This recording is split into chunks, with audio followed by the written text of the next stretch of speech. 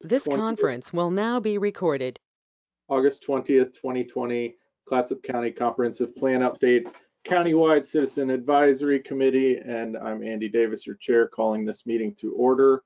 I want to ask first, are there any additions or changes that any member would like to move to the agenda as presented today? Gail, is it possible for you to show the agenda at the moment?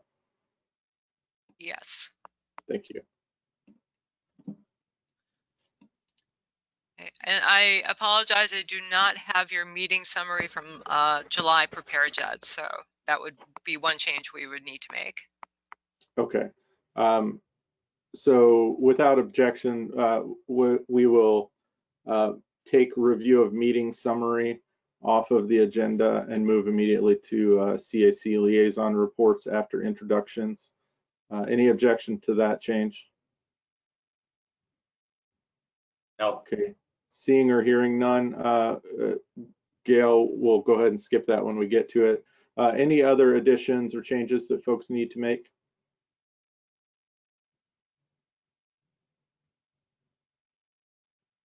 Okay, hearing none, we'll go into introductions.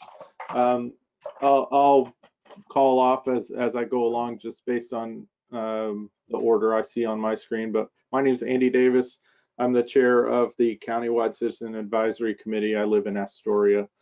Gail, do you mind introducing yourself? Gail Henriksen, Community Development Director. Thank you. I think it's Jim Coughlin.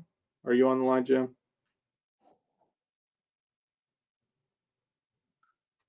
I can be.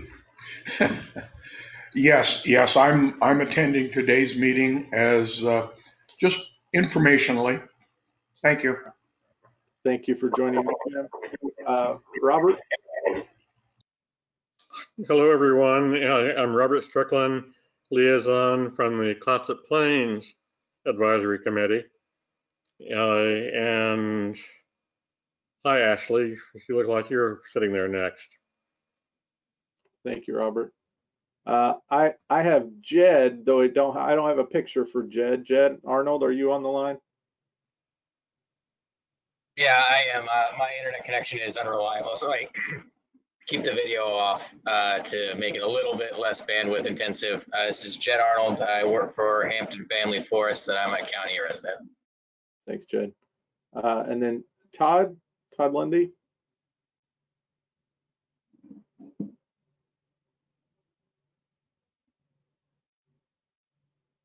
Todd, I see your phone does not appear to be muted, but I'm not hearing you. I saw him there earlier. Yeah, I did too. Maybe he also has a connection issue. We should ask our commissioners to address that. Ashley, how about now? Good afternoon. I'm Ashley LaTorra, Stewardship Forester from Oregon Department of Forestry. Hi, Ashley. Thanks for joining us. Nancy Ferber. Hi, this is Nancy. I'm a coastal planner at the Columbia River Estuary Study Task Force, and we do a lot of work around Goal 5 issues with wetlands and riparian corridors. So I'm just kind of listening in to see how we could potentially help you guys in the future navigate this policy. Thank you for joining us, Nancy. I'm going to skip Jim because he's standing up. Cheryl Johnson.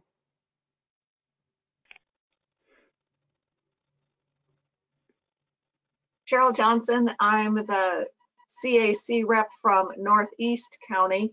And Jed, are you out in Napa today? Is that why you have limited bandwidth? No, I'm working from home, but every summer my bandwidth gets mysteriously lessened. I don't know if that has to do with the population jump we get in Astoria or not. Jim Allegria.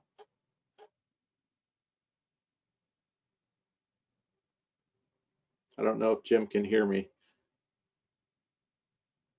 Jim, can you wave at us if you can hear me? How about Pat Corcoran? Yes, Pat Corcoran, a member of the Countywide Citizens Advisory Committee, and I live in Astoria. Thank you, Pat.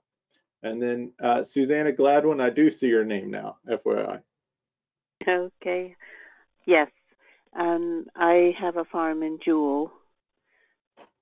Thank you for joining us. Any resident, yes. Thanks. Thank you, Susanna. I don't believe I've missed anyone, though. Jim, can you hear us now? I'm thinking he still cannot. Hopefully that audio issue will work out, or he will be able to figure it out as we go. Gail, I guess first question is, do we have a sufficient quorum to continue business for the day? Yes, there's not a quorum required because you won't be making any votes or taking any votes today, so you're fine. Okay, thank you. So since we're skipping, and I don't believe I missed anyone. Did I miss anyone that I can't see somehow? Okay. No, that's everyone. Thank you, Gail. So we're skipping review of meeting summaries. So how about the CAC liaison reports? So this, I think we could do maybe a combination of members, and then Gail, can you represent the CAC areas that don't have a member here today, if they've had a meeting anyway? Looks like Todd has arrived. Hello, Todd. Hi, finally made it. Hi, Todd. Good. Actually, we just finished introductions, but do you mind introducing yourself as well, Todd? Yeah, I'm Todd Lundy, and I'm the representative for the Southwest Coastal Committee. Thank you, sir. Glad you could get back on with us here. So do we have a report from Clatsop Plains CAC? The main thing that I was tasked to do, we came up with the suggestion for ourselves that we're sharing with everyone else. Gail very niftily made a map that was an overlay of county-owned properties.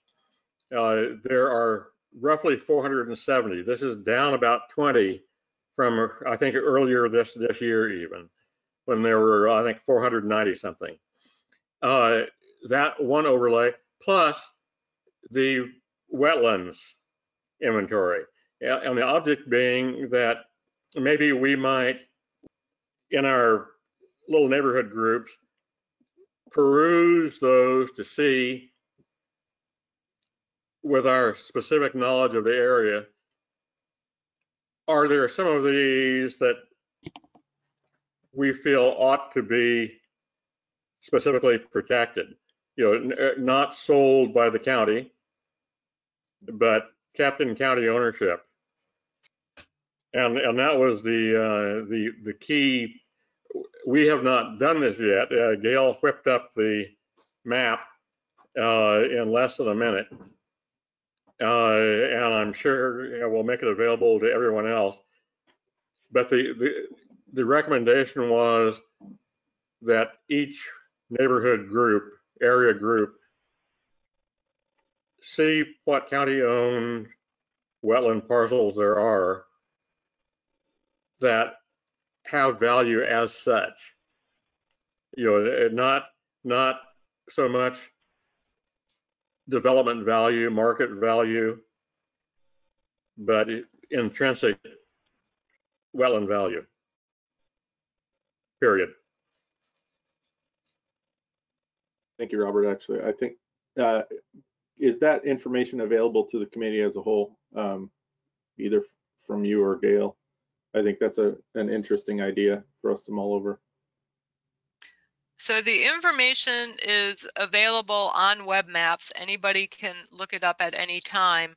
What I'm doing right now for the Clatsop Plains Committee is having GIS actually make them a map specific to their planning area and preparing a spreadsheet that identifies those county parcels within their planning area, along with the soil types.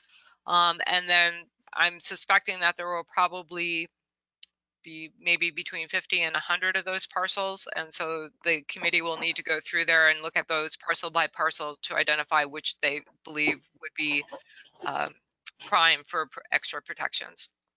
Okay. And I can do that for each of the planning areas, and then I can we can do one that covers the entire county with all 400 plus parcels for the countywide group. Great. I think that sounds like a useful approach for, especially for, as you discussed a little pre-meeting, if we're going to take some more time with this process, I think that would be a nice tool for us to have available to us and at the CAC regional groups.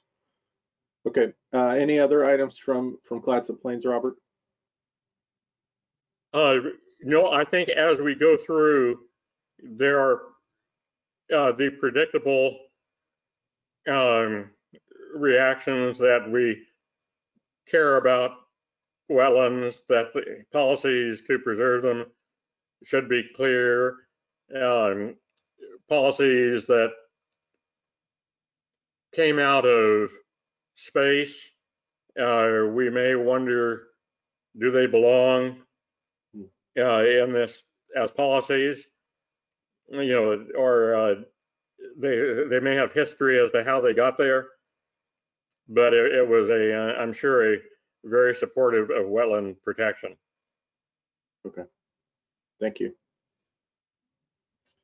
Elsie Jewell, Seaside Rural, do we have a representative from that group at the moment, Gail? No, we do not. So they held their meeting Tuesday of this week. They are having some issues with retention of committee members. I think they are down to 3, and 2 of them were absent on Tuesday. So the member that was present, and there was 1 member of the public present, they did do an initial discussion of wetlands and riparian corridors, but I don't believe that much headway or ground was covered during that meeting. Okay. Thank you for the update, Gail. I hope we can get some more interaction there. Lewis and Clark. They had their last meeting at the end of June, and their next meeting will be next week on the 27th. Okay. I believe, yeah. So at their last meeting, they basically went through all of the policies that were in Goal 5 on the main worksheet that had been provided, and went through many of their concerns centered around aggregate and mining, and concerns about that mines may not be properly zoned.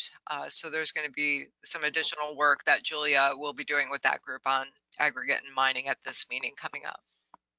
Okay. Thank you, Gail. How about the Northeast CAC?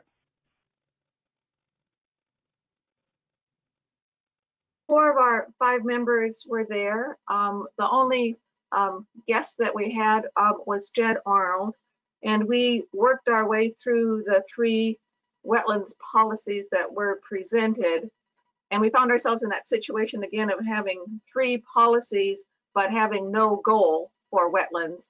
So we hacked around and put together a goal, which I hope Gail has written down coherently somewhere and that we'll be looking at a bit later. What we basically did was use policy 1, most of the wording off of that, and then added a couple of phrases that we thought were important. So we have an overarching goal for wetlands. So that was one of the things we got done. Policy 2, I'm sure Gail will work with us, is not particularly an issue anymore. Policy 3 is very interesting because policy 3 is in Northeast CAC. And we looked at that. None of us specifically had firsthand knowledge of it, but the way it was written, our sense is that it was written so carefully and so specifically, particularly with protection of white-tailed deer in mind. And we felt that even though it was very detailed and it was very specific, that it should be retained. And as far as we know at this point, it should be retained as written. We talked a little bit about riparian. None of us felt that we had enough expertise on riparian. And I think it was from our group, the idea of reaching out to Crest came up. So I'm glad that Crest is on the line today and that they will be working with us in the future. I feel like they're just a very valuable resource that we should be taking advantage of.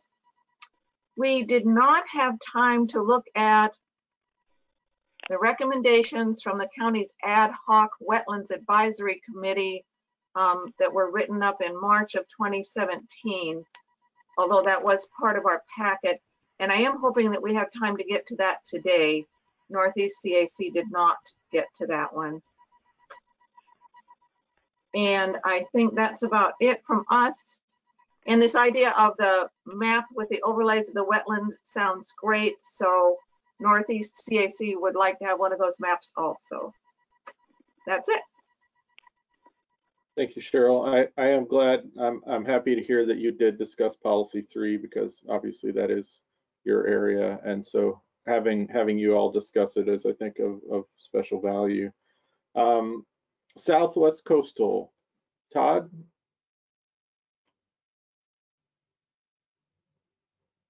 Hi, yes. We met on the 12th, and just a little background, we have divided goal 5 into 7 quote buckets of related topics. And we discussed the first 2, which are wetlands and riparian corridors. And the second one is watersheds and groundwater resources. We adopted proposals that were made by Charles Dice and another set of proposals by Linda. And I'm hoping those can be put up on the website at some point so that others can see them, because they're much too long to describe here in the meeting. Our September meeting will concern buckets 3 through 5, which are scenic and wild waterways and natural and open spaces and wilderness areas and recreational trails. And then 5 is fish and wildlife habitat. So then that will leave the last 2, cultural and historical resources and energy sources and mining and aggregate resources for our October meeting. And it should leave enough time to kind of go over all of them. That's where we are. Great. Sounds Oh, like by the way, we also would like to have one of those wetland maps. One of the things that I was asked to mention is the overriding concern expressed in this meeting was that wetlands are critical to the natural beauty and wildlife habitat of the Southwest Coastal Planning Area. Thank you, Todd.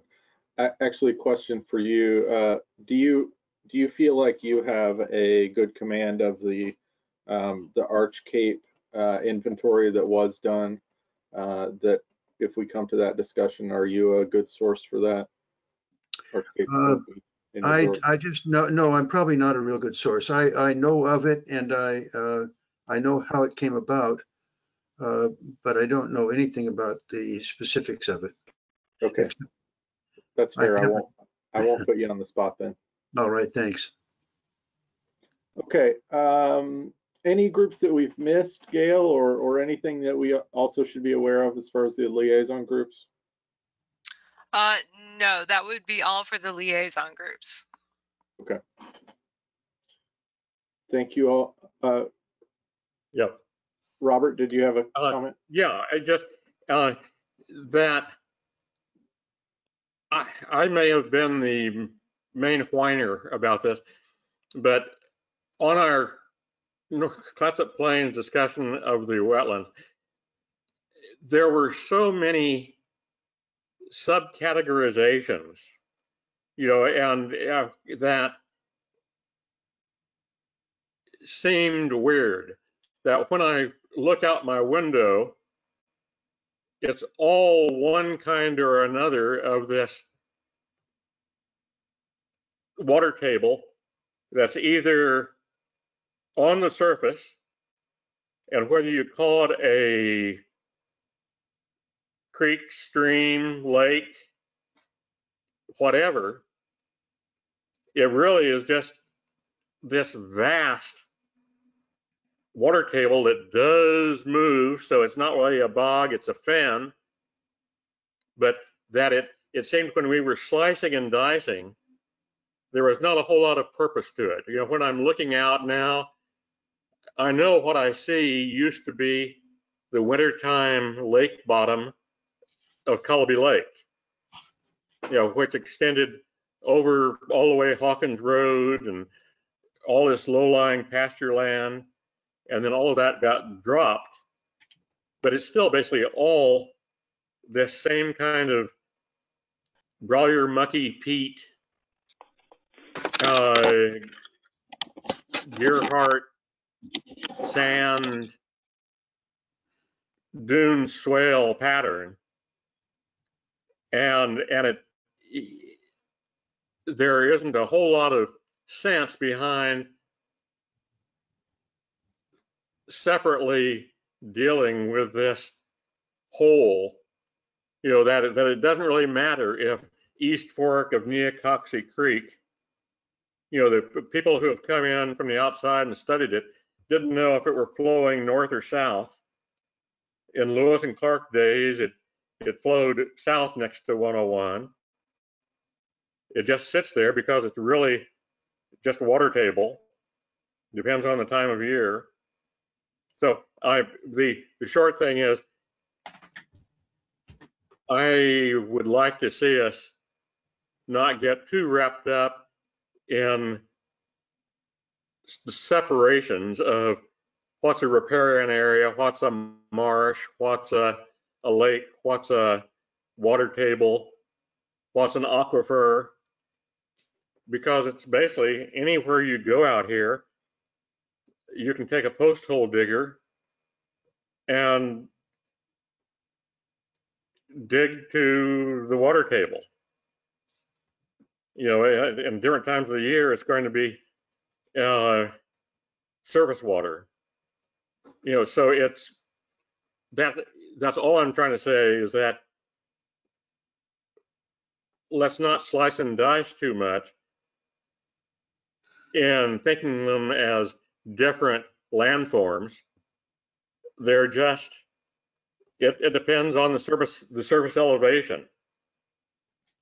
And then that gets confusing because the water table drops about 5 feet every dune that you go east from way out, next to the ocean. Your fore dunes are around 60 feet elevation. Back here next to the hills, they're 15 feet.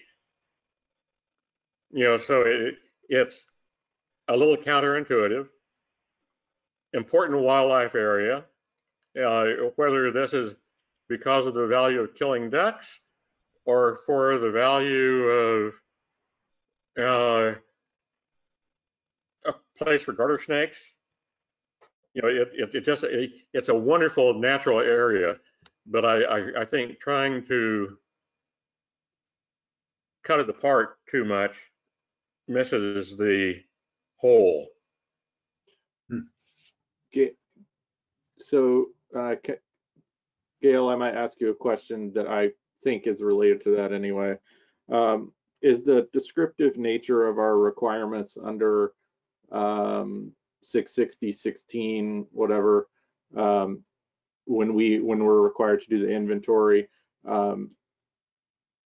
is that binding, or does that change our obligations in any way, or is it just descriptive? If we call something by what it is in the present when we see it today, as opposed to what it may shift in and out of over time. I'm not sure that A, I completely understand your question, but B, I'm not sure that I have the answer for that question. Okay. Well, so part of what I'm hearing from Robert is that the existing comprehensive plan and probably the process that we're going through now may assign a descriptive value to these wetlands resources that may or may not change over time, that may or may not be valuable in and of itself in partitioning these pieces of the wetland and giving them this narrative value, right? So that's what is that accurate for what I'm hearing from you, Robert? Yes. When you go, for example, to Camp Rylea, and turn left on Neocoxy Street. It is not pure coincidence that it's called Neocoxy Street or Road. That it's a you can ask the geese, what is this? And depending on the recent rains, they will tell you, well, it's obviously it's Neocoxy Creek. It has been filled in a little bit to make a good parade ground. But we know the reality that if you go directly north from there, it's the water next to the Officers Club. And we know that it's mowed. There is no riparian area that's left unmowed because you don't do that on a military base. So it's, period. Okay, so goal 5 is focused on freshwater wetlands. So when you pull up the OAR and it talks about wetlands, it does not make a differentiation or provide definitions for things like fens and bogs. Is that, I think, what Mr. Strickland is talking about? I think that if the committees wanted to do that, then we would need to develop definitions if you want to get down to that level and define something as a fen wetland or a bog wetland or a semi-dry, semi-annual puddle wetland, then we would need to figure out how to define those, and then that terminology would have to be used consistently throughout. So that's just, I guess that's what I was targeting in my question, was just whatever name we set, the boundary matters, location matters, in that if we set other requirements up, or the state does, around wetland protection, for example, the boundary matters. But anything that we classify as a wetland, or any sub-classification we give within that, is all the same according to the OAR. Would it be dangerous to have a glossary? Would it be dangerous to have a glossary? I don't know who you're directing your question to. I would say not. Okay. Jim, I see a hand up. Are you with us as far as audio now? I should. Can you hear me? Yes, we can. Yes. Okay. Well, my comment is pretty much along the lines that the OAR 660 states, is that it's a wetlands according to you can read it for yourself. Number 2, especially, and 1 and 2, and in terms of subdividing it into specific types, we should only do that if we have a purpose of doing that. Only as if they're going to be treated differently. If not, then it should be classified as wetlands according to 660. There may be certain reasons, there may be reasons to specify a fen, for instance, or a bog, because we want to make sure that we want to add additional protection, then that's okay. But that would be more of the exception rather than the rule. And Robert, I think this should be sufficient for your needs as well, is that there's a definition about the standing water at certain times of the year. Vegetation is the key. Right? That is really the key to define it. And of course, there is always some discussion even among biologists about what is wetland vegetation, or how much wetland vegetation is present in order to classify it as wetlands. They have literally species lists that would be associated with the wetlands. So that's essentially what I would suggest, is don't pause it if you don't have to. I'm thinking that eutrophication is kind of a normal part of life on Clatsop Plains. So, I think it's great to be able to talk about that process. Is Smith Lake going to be walkable in the near future? And is that okay? like on Cullowbee. It may have recreational value as hydroplane place. I think somehow we need I like the idea of wetland protection, but if something is also a parade ground, is also getting kind of filled in legally all the way from Sunset Lake down to the Neawanna Estuary, how do we talk about this? You know, they gradually, you know, I think people at our North Clatsop meeting could recall having in childhood gone by boat long ways down to the Neawanna Estuary from North Clatsop Plains. And now you kind of get into arguments, you know, somewhere along there, and are you running somebody's, you know, finding the path of Neacoxie Creek all the way from the Officers Club to Neawanna Estuary has a piece of contentiousness. You know, I just think it's something where we ought to not squelch conversation about it. One of our North Clatsop Plains members whom I've not had the pleasure of meeting is a colonel responsible for a lot of these things. And I don't know if he would like to protect the riparian areas around Neacoxie Creek next to the Officers Club. I have no idea. I'm not going to guess. I know when I inquired about, gee, do we want to restore Neacoxie Creek under the parade ground? I kind of wondered, as a once upon a time West Pointer, why in the 21st century do we need a parade ground? But this was also kind of a nasty question. You know, so I'm not disagreeing about, no,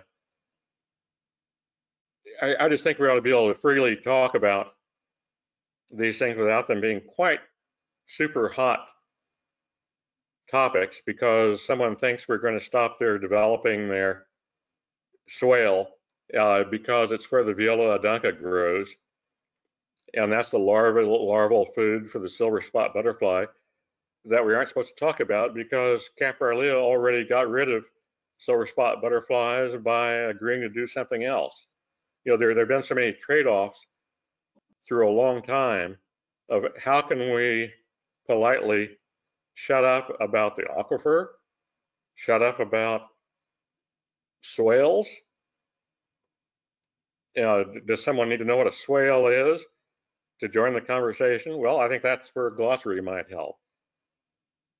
You know, Robert, if I could just intercede here.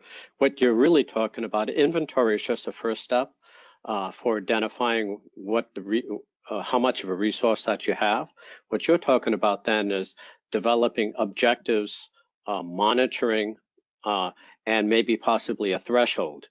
So, for instance, the objective is to maintain a habitat for a particular species, be a Columbian white-tailed deer or a spotted butterfly. You know, that's one. Then you're talking about a monitoring protocols, and then possibly a threshold. If something goes below a certain point or above a certain point, then you will have an action. You know, the action may be the protection, or you don't have to worry about it as much. Now that's really a little bit separate. Of the topic. Yeah, I mean, you know, that's to not talk about aquifer, to not talk about silver spots, and I'm talking about as a applied policy and land use planning on Clatsop Plains, those have been find and delete those terms in any kind of studies that have been done. Well, I'm not sure if what has been the procedures in the past about deleting things from a comprehensive plan. Seems to me that there is Camp Rylea is a Defense Department, a federal agency. They would have an opportunity to comment on draft procedures, and then through either our process or the commission, the county commissioner's process, they can make a final determination whether to keep it or to exclude it. I don't see our responsibility to essentially preempt or make some type of a priori decision on what should or shouldn't be in there. I mean, we should just define what we want to do, put it down there, and then let the public review and comment, and then be disposed of eventually by the county commissioners. That was also Dirk Rohn's view of what business do we have telling the War Department how to run their affairs. Well, we clearly can't direct what the federal government can do on federal lands. Because this is not federal really land. Oh, okay. Well, maybe we could. So I'm going to try and redirect this just a little bit here. Robert, I think those sound like valid concerns. I'm not trying to dismiss this at all. I don't think that at all. I think, in fact, that one of the things Cheryl has brought up several times is, and that Jim is referring to here, is a need for goals and specific language within Goal 5 to express both what us as a committee and eventually what the county commissioners might want out of Goal 5 and how we treat this going forward, to give direction to places like the planning department when these issues come up in the future. My comments were purely directly from DLCD projects in the past, Okay. Such as rural problem solving. Okay. Can I comment? Just a second. Sorry, Susanna, I also just got a question in chat that I needed to read real quick. So we're going to have public comment before we go into the Goal 5 comments, Susanna, and I might ask you to hold your comment for just a second. Okay. I just want to encourage Robert, if you have language for this or want us to take a specific step, I want that to happen. I'm not sure what exactly I should do or this group should do to confront some of the issues that you're bringing up. So just have them in mind that the pattern in the past has been to not talk about the aquifer because we've been able to get by with that. Now water is more of an issue. Okay. In other words, it has been, the Citizens for Sensible Land Use was created to make sure that the word silver spot did not exist in any product of the planning process.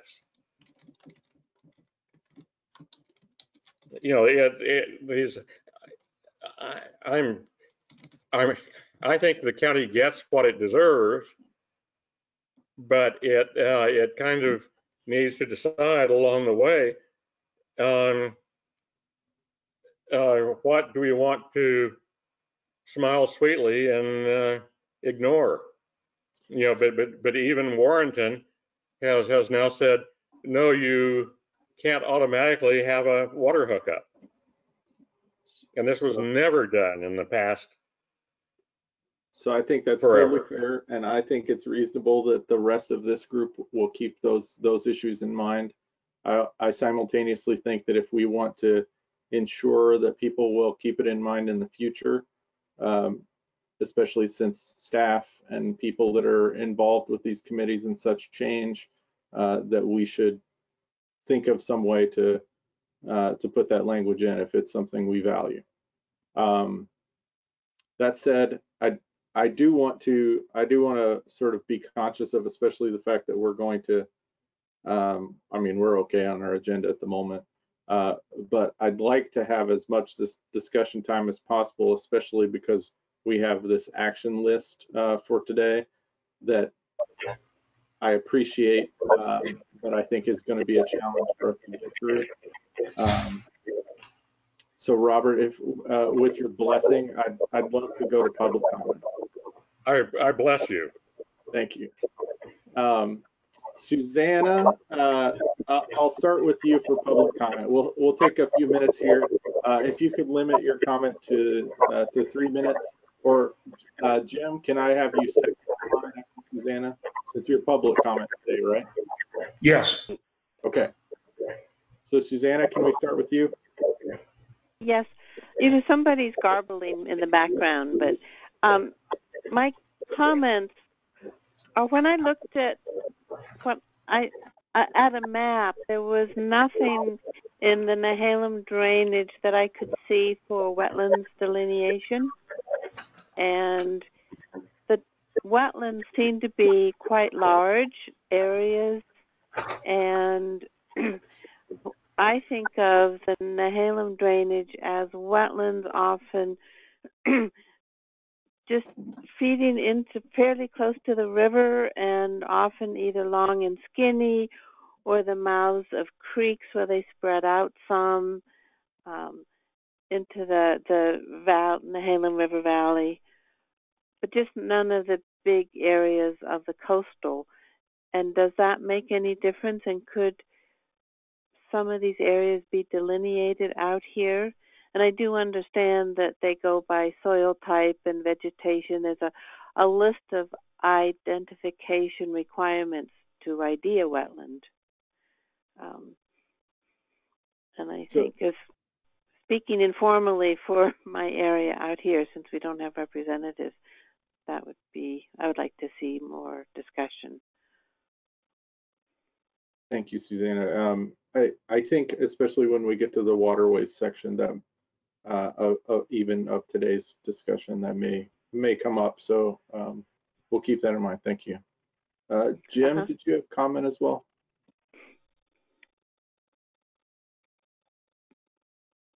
Oh, you're muted at the moment, Jim. Sorry.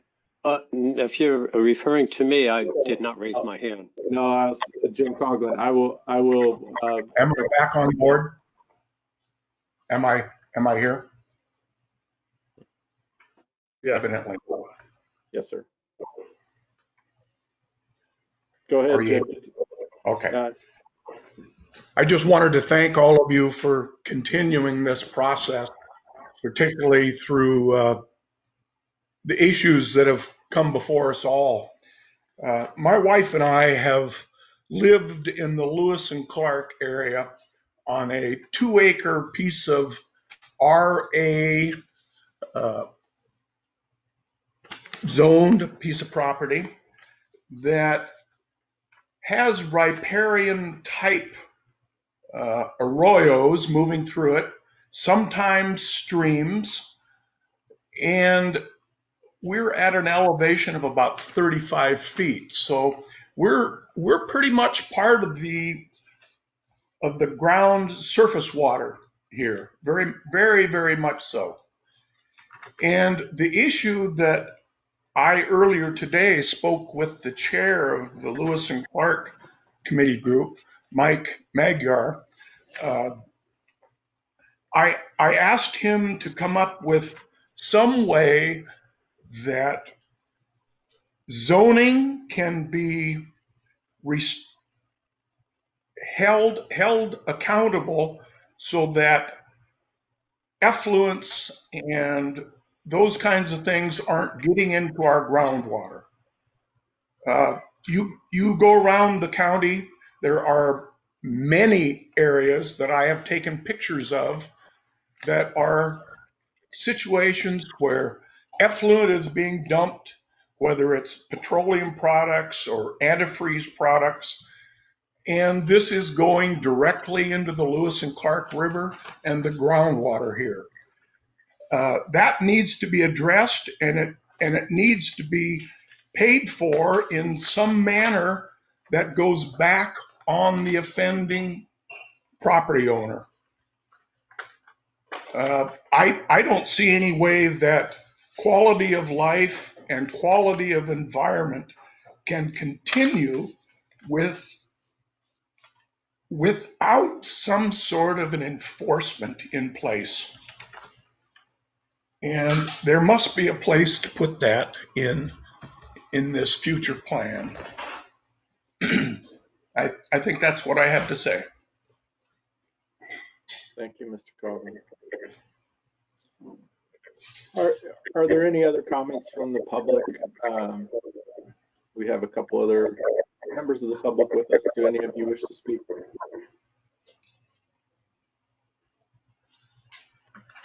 Okay, hearing or seeing none, I think we can move on to the review of Goal 5 topics. I do want to note in your packet today, and I'm going to let Gail speak a little bit because we have some things about logistics of Goal 5 that she wanted to go over.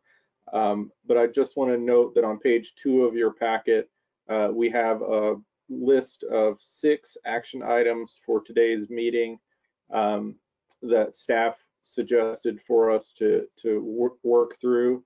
I think that this is a nice framework for us to work from today, and I'm sure Gail may give us more guidance on that, but I just want to make sure that everybody sees those before we get into the meat of this. Gail, did you want to talk about the logistics and what you were saying earlier about maybe moving into more meetings for Goal 5? Yes. So based on the feedback that we've gotten, including at the Northeast Committee meeting last week, which Cheryl mentioned, staff met with Crest 2 days ago to talk about some work that they could do with county staff to help us focus this process and focus the process. And so to that end, what we have talked about as staff and that we're going to be proposing is to extend our discussion time on Goal 5 because there is so much to cover and it's very complex and very weighty and covers a variety of topics. So we are looking at extending our discussions out through March of next year, which would give us a very long time. Probably not long enough. Probably not. Yeah. Sorry to interrupt. Can you zoom in on that spreadsheet a bit? It's not legible for me anyway. Thank you. Okay. Oops. So what we would be looking at, let me just go back for a second here. So within Goal 5, there are items that we are required under administrative rule to inventory, and then there are items, resources that we're encouraged to inventory.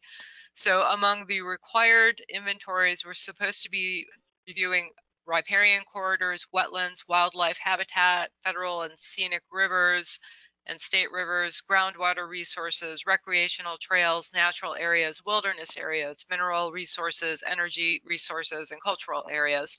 And then we're also encouraged, but not required, to inventory historic resources, open space, scenic views, and sites. So what we have been talking about as staff, first of all, is, again, keep these in smaller pieces so that we're not trying to cover all of Goal 5 in 3 months. What we will be doing as staff is bringing to you the inventories that are in the comprehensive plan right now, plus an inventories of what we have been able to identify as resources for each of these items. So in September, for example, the packet that you'll get will include an inventory of known to me, not me personally, but what I have been able to ascertain from National Register or SHPO in terms of an inventory of cultural and historic sites. And then reviewing the policies in the comprehensive plan associated with that and identifying additional cultural or historic sites and policies that need to be added. And we're going to be breaking that down month by month. In the meantime, we're going to be working with CREST behind the scenes to do some more work on developing a bit more cohesive and up-to-date inventory of wetlands, and also to put together a working definition of riparian corridors and to identify where those are in the county so that you can, as your committees, create policies and identify and prioritize the ones that should be protected or addressed or have policies associated with them. So that means that we're going to keep working on Goal 5, but we're going to circle back to wetlands and riparian resources back again in March of 2021 once we have that information from CREST. And they will not have their work done on that until probably January. Most of their time right now is field work, so their staff will be back in office for the most part starting in September and October, and then they'll begin that work. So there is still more opportunity to think about this and provide input, and hopefully by the time we get to March and we've gotten our information from CREST, then we'll have better information to provide you with to guide your discussions. And I'm happy to answer any questions. So Gail, does this, the schedule that you've got up on screen now, does this suggest, so is this an overlay on the other items that we would have otherwise been discussing in those time periods, like for example, March when we're bringing in wetlands again? Are we also discussing a different goal in that meeting as well, or will that be exclusively wetlands and riparian resources? It will be exclusively wetlands and riparian resources. Okay. Does this affect the total timeline of the comprehensive plan advisory committee work? Yes, it does. It'll probably extend it by another 6 months, which will put us into June of 2023. Does that butt up against any regulatory requirements for the timeline? No, it does not. There is no regulatory requirement for the work that we're doing now. Periodic review was eliminated by the state in 2007, so this is a completely voluntary project that we've undertaken. Okay. And does that butt up against any of you all and your expectations of how much time you would be giving to this committee? I would suggest speaking now as we have the chance to gently nudge this process in a different direction if you desire it. I think it's a matter of lifespan.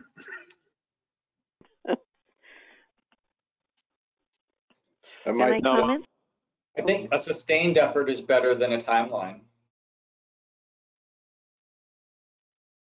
So, and the reason, it's not that staff wants to prolong this any longer than it already is. You know, it's an investment of our time as well as your time. But with the feedback and the quality of the discussions that we've been having at some of the Citizen Advisory Committee meetings, even though staff has laid out action items and specific things that we would like the committees to address, there have been a lot of detours and I'll say rabbit holes, for lack of a better word. And we're not feeling that people are understanding what it is that they want to, are tasked to do. So we're trying to make it presented in pieces that are digestible and manageable, because I understand that everybody's time is valuable and people are often overwhelmed these days, and there's a lot of stress in people's lives. So we're happy to keep it at the current time frame and just leave Goal 5 at 3 months if we can have every group focus on the policies and what needs to be revised. However, the feedback that we're getting is that people want more information. They want to go deeper into the subject matter. It's really your direction to staff as to how you would like to proceed. Okay, thanks for the clarification. Jim Allegria, I saw you came off of mute, and then I think Susanna, you might have wanted to speak to. Yes. No, I just wanted to say that if I would like to see a good process rather than a fast process. So if if Gail, you think it would take an additional 6 months, I'm fine. My only question is, do you have to clear that with the county commissioners?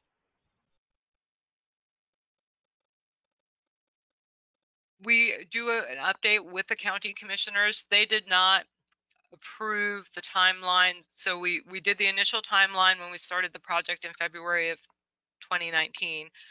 We have given them updates throughout. We presented them earlier this month with the revised time frame at a work session. So they will be kept apprised of what we're doing, but they are not required, nor have they can choose to, I guess, but so far to date, they have not approved an official timeline and required that be immutable. So. Okay, all right, thank you. Let's go. I have a question. Is it related to the timeline, Todd? Gail, am I on? Yes, you are. Gail, how will this affect the worksheets that you send out, the 11 by 17 worksheets? So the goals or the policies that are listed on those worksheets do not change because they are the ones that are already in the comprehensive plan. What we've been doing, so for example, for this meeting, we pulled out the policies specifically related to wetlands for today's discussion.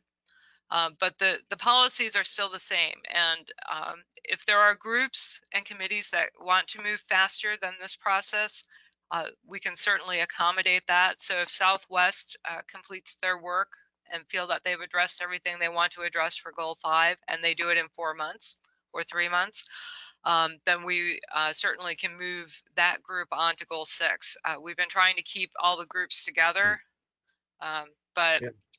Again, every group is at a very different level, and we, as I discussed, the LC Jewel group has had problems with membership retention. This week we had 1 person in attendance at the meeting.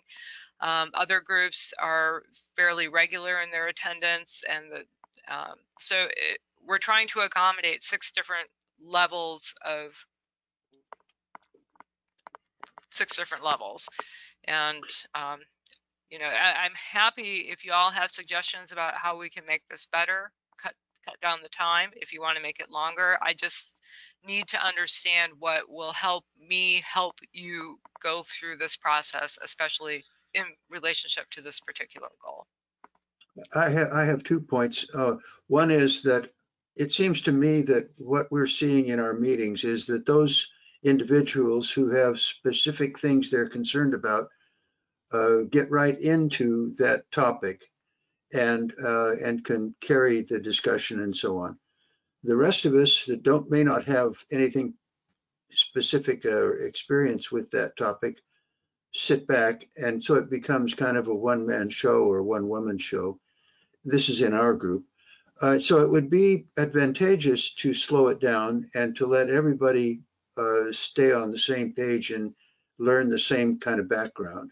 And besides which, second point is that these meetings of the county-wide group would be chaotic if we were all dealing with different things.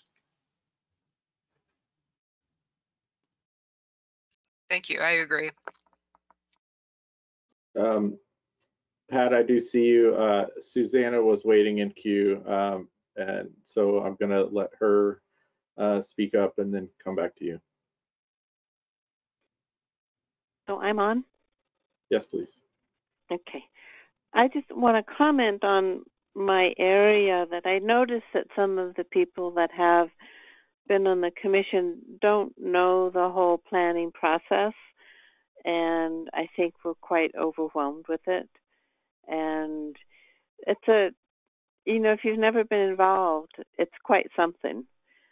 And the other thing I wanted to say is I should apply again, but my name was stricken from the list when the county commissioners voted on the list as a total of number of names.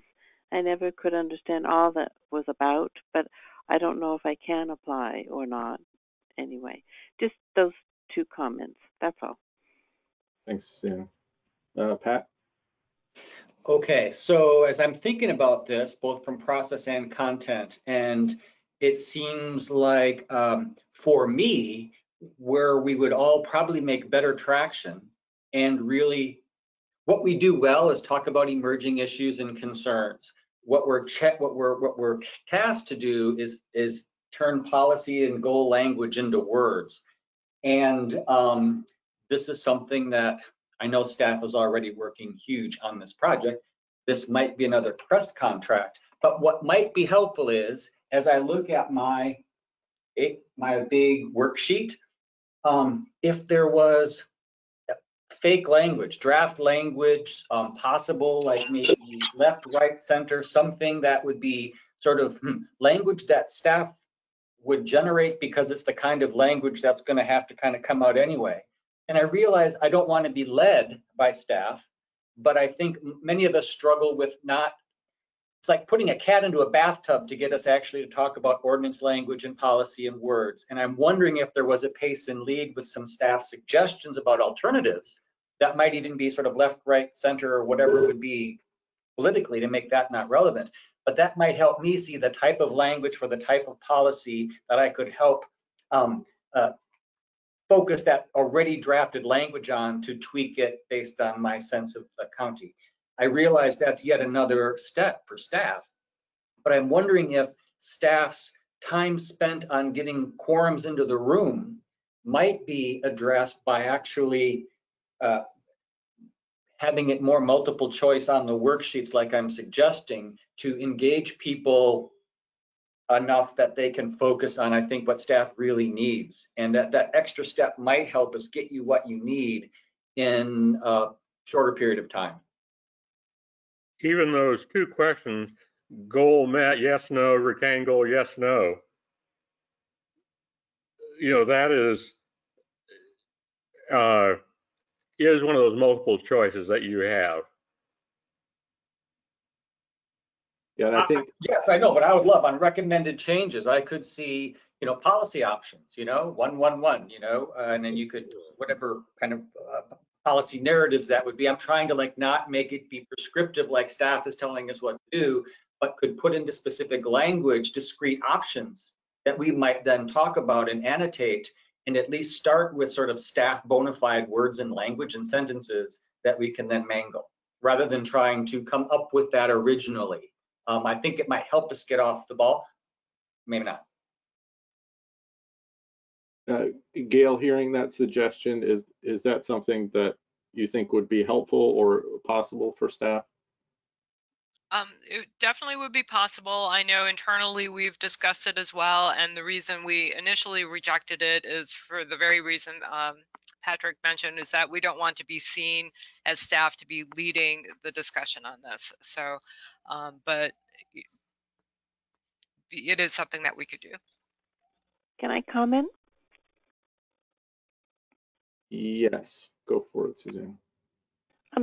I would love to have a list of people to send it to, either the watershed councils, somebody like Mike Manzulli, of just see if they would be interested in the topic that the county has, suggesting some wording, and see if they would be willing to comment too for their wording. So you're suggesting that we get feedback from community groups that might have interest in the affected area to go along with staff suggestion? Yes, I mean specifically right now, the wetlands and riparian were the people I mentioned. It would be different maybe for other topics, but sure. Yeah. I'm also looking forward to talk about what the ad hoc committee came up with, because I was pleased to see that a group fairly recently worked through this and had some recommendations that, you know, may well help us move forward in this conversation too. Yeah, I agree. I think that was a helpful item. Gail, I think if that's possible as a suggestion, we and your staff is happy to do that, maybe we could test drive that in our next discussion, just to see how it would work if we got some sample policies. Or I think especially like with what you've got up on the screen now, this group or the liaison groups have identified that goals are a missing element, perhaps, of Goal 5 section, right? And that's obviously language intensive. If staff was willing to suggest some goals for the sections, since we're going to have to invent them out of whole cloth, or, I think that might be helpful. This one, we happen to have some suggested language. I assume that came out of Northeast, but I don't know. But I think that would be a nice way to test that. Okay, duly noted, and we will do that for the next agenda package. Okay, thank you. I would like to try and move us into, welcome, Commissioner Thompson. I would like to try and move us into the action items for today so that we can try and move through this. We're conscious of the fact that we've got about an hour and a half left. I want to start with a question though for Gail. Number one is the inventoried wetlands review. That seems like a valid thing for us to do, but conscious of the schedule that you just showed us, is it better for us to cover that when we get feedback from Crest about the information on those wetlands? I think that you can do a little bit of both. We do have this map in the comprehensive plan now that identifies 9 different wetland sites, even though 7 of them are only shown on the map. So if you could, review this map and determine whether or not the sites, and they're described in further detail on the following pages in your agenda package, whether those are still appropriate sites that should continue to remain on the inventory. Okay. I'd like to ask a couple of procedural questions before we really get into this, because this is one of the first times we've been asked to do this sort of review process. So we have, obviously you gave us 660, the language for that establishes some things about how we would make these determinations to begin with. I didn't see, perhaps I missed, language around what criteria to use in redeterminations or reviews. Is that language in there and I just didn't see it? What the process should look like in reviewing these? So the process is the same. It's going to be the same process. So attached question. So all of the items that are in the current inventory, it appears to me that their determination was made on the basis of their inclusion in, having to look up the actual document that they used about the significant shoreline and wetland habitats of Clatsop Plains. Thank you for bringing that up.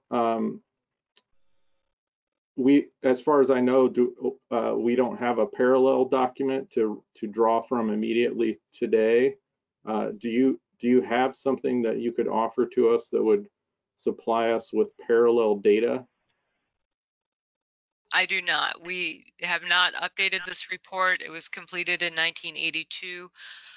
So that is part of the work that we've asked Crest to work on.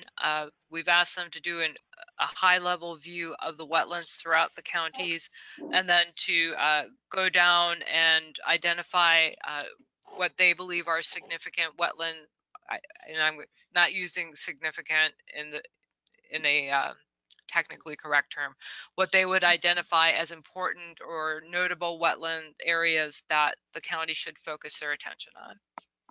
Okay, thank you. That's the limit of my sort of procedural questions. I see Robert and then Cheryl.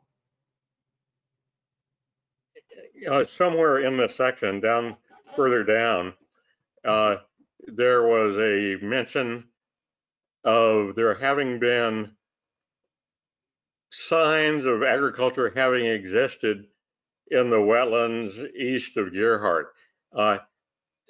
this won't last 2 minutes. One of those clues is the name of the road, McCormick Gardens Road. You can't Google it and learn anything about that. But with my genealogical bug, the 1910 census does show the Hugh McCormick family down there. And he was an immigrant from Belfast who was born about 1861. So obviously he was a farmer in that area. So there's this remnant evidence of, yes, there used to be agriculture there, why it's called McCormick Gardens. But his wife, Lucy, died in 1919, and they all moved to the Willamette Valley. But that's just one of those curiosities of where this has a dead end, that barely mentions, yeah, there's glimpses of agriculture having occurred, but that's the whole story. Yes, McCormick Gardens Road was named after Hugh McCormick from Belfast, and he had farms along McCormick Gardens Road, east of Deerheart. And that's brought up because it's in this, I'd have to do a search for it. His name isn't there, but the agriculture in the wetlands east of Deerheart is a topic here, where little was known in 1980, and even now with the benefit of Google, nothing is known except this nice Irish family was there. Thank you, Robert. Cheryl.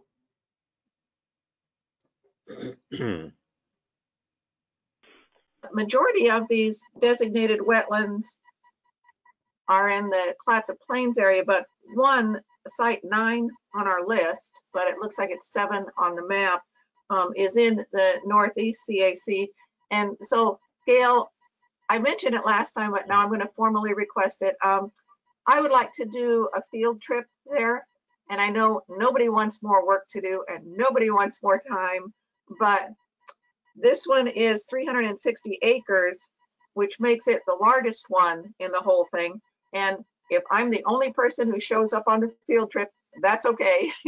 And I don't mean to take up staff time, but if we could figure out a time to do that, then we would invite the rest of the folks from Northeast CAC, and we can invite anybody else from the countywide CAC. And I need to walk that land. I need to see where that land is. And I don't know who would be best to do that. Possibly county staff doesn't know it well enough, or why it's designated wetlands.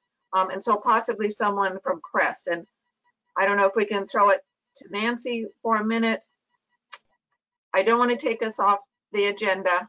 I don't want to go down any rabbit holes. So I am requesting a field trip to this one. And if someone from Crest is the best to do that, that would be great. It's a huge mess down there, and you often can't see, down there where I think Adair, I don't know if that was the street, but that whole area west of a dune down there, east side of 101 in Deerheart, if you look over that dune, those wetlands go on and on and on.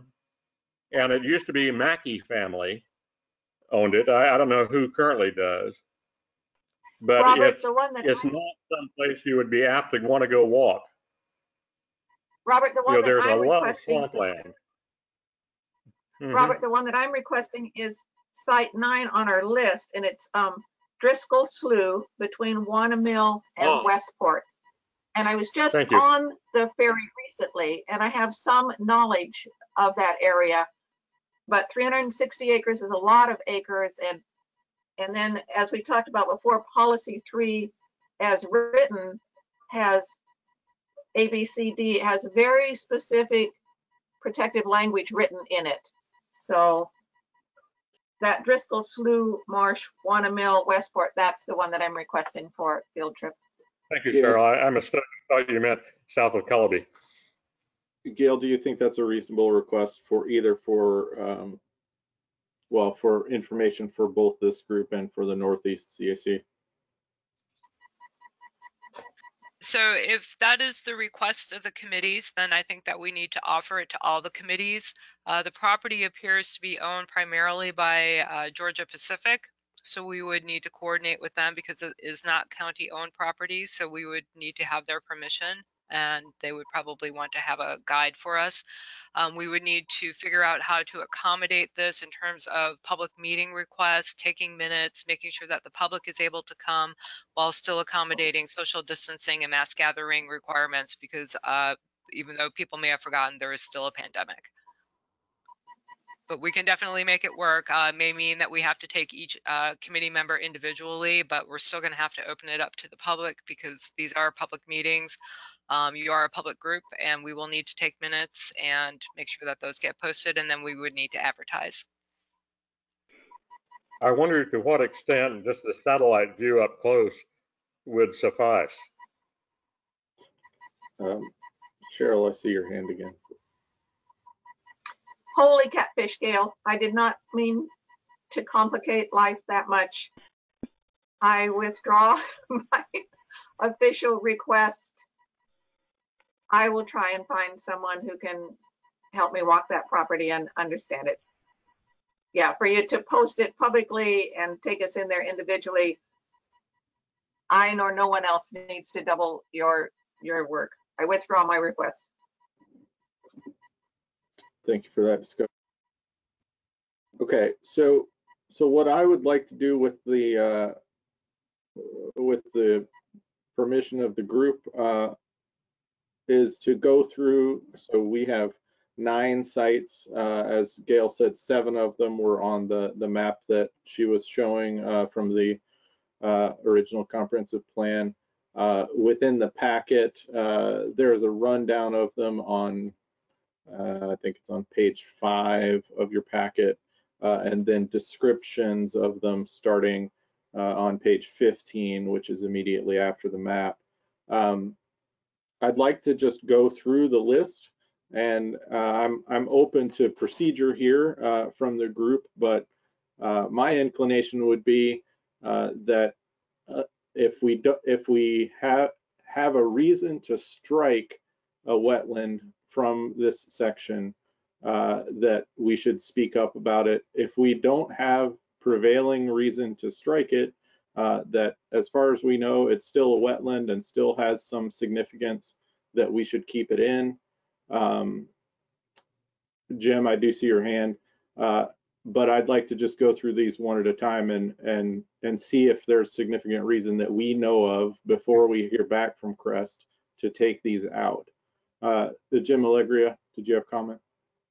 Yes, well, I would actually suggest we not do that at this time. We wait until and explicitly ask Crest to review these sites and then have a discussion after we get the report from or get some findings from Crest, and then we can have a more intelligent discussion. I'm happy enough with that as well. Can I ask you to rephrase that as a motion?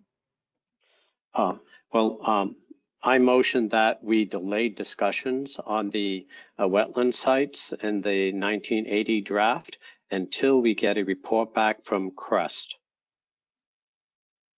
Okay. Is there a second for that motion?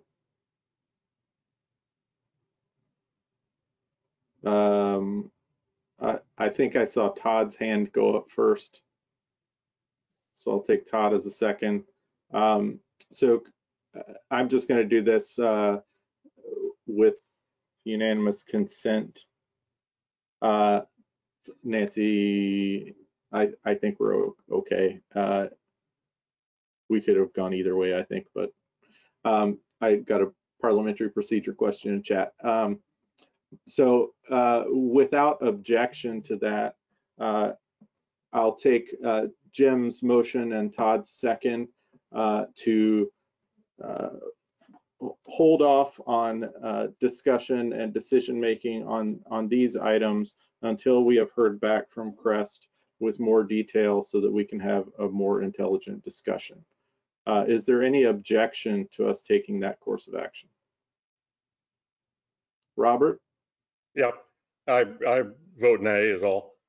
Yeah, I think we can have an intelligent discussion. We can have additional intelligent discussion.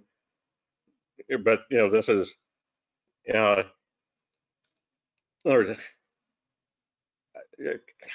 I think we can quickly look at it. And if we want to talk about it further after Crest has spent their several $100s to update it, great. Okay. Since we do have an objection, we can go to vote and discussion. Any discussion on any further discussion on the motion?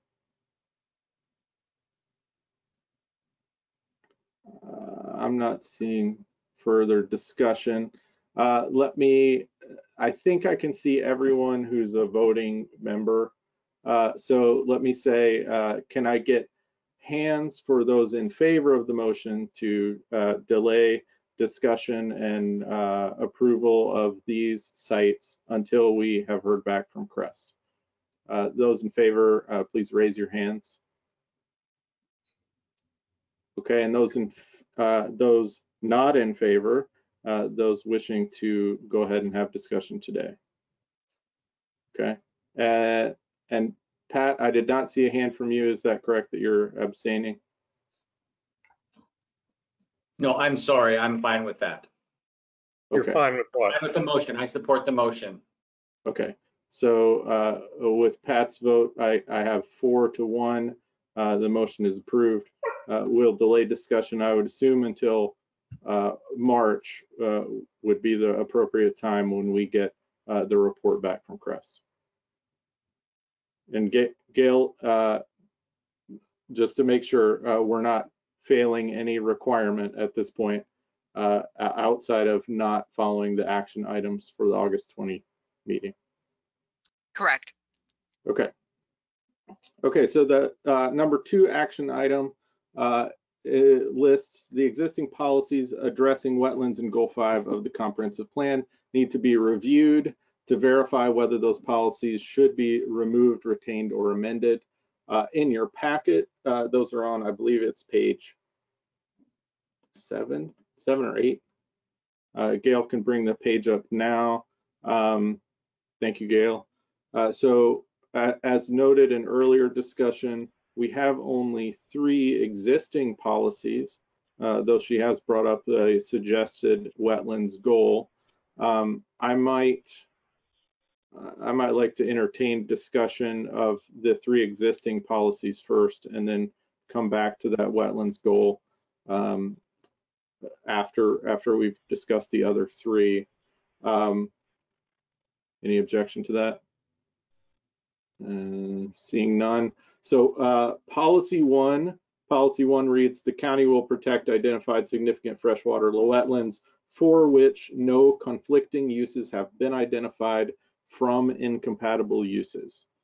So there's 2 basic questions on the worksheet that we have, whether or not we met the goal and whether or not we should retain that goal. So I will note that staff note here refers us to the goal and I assume that's staff recommendation, or is that recommendation from Northeast? That's from the Northeast. Okay, thank you. So Northeast is suggesting that we do not retain this policy and that we instead substitute the wetlands goal. Am I reading that correctly? That's correct. Okay, thank you. So is this goal met? I think, so that's the first question to ask. Is this I feel that this is an open-ended goal. Is it ever met in a sense? That's a question for the group, really. I do hiccup when, for the phrase, for which no conflicting uses have been identified. That seems to be just a huge loophole bit of language. Am I tracking the conversation, Andy? Yes. Okay. Or And at least so that's- it seems like it's a boilerplate, and I get the intent. But I mean, if there were no conflicting uses, we would have much more free time between now and 2023. It seems like, you know, conflicting uses is what we're supposed to kind of engage in and not avoid. It does seem like sort of boilerplate language, and I maybe don't want to make too much of it, but you get my drift. I see a hand from Jim and Cheryl. Cheryl, was yours germane to Patrick's comment? Or was Yes. it? Okay, go ahead. If we can have that policy one back again, Gail, or maybe not. Okay. 2 points. Number one, it is very general, and where Andy was going is that no, this goal is never met. Therefore, it has not been met yet. Does it need to be retained? Yes, always. It's very broad. It's very general. The county will protect. So it's an important one. And then that exact question about for which no conflicting uses have been identified was the exact question that I asked last week in the Northeast CAC. And Gail had a good way of clarifying it and explaining it, which hopefully she will do for us now. And then you can see that what we did in the Northeast CAC was take this policy number one and roll it into the wetlands goal. So if we dump this goal, then we may want to keep policy one, but if indeed we keep this goal as written or as amended, then it would fold policy one into it, and then policy one becomes redundant. But if Gail wants to explain no conflicting uses.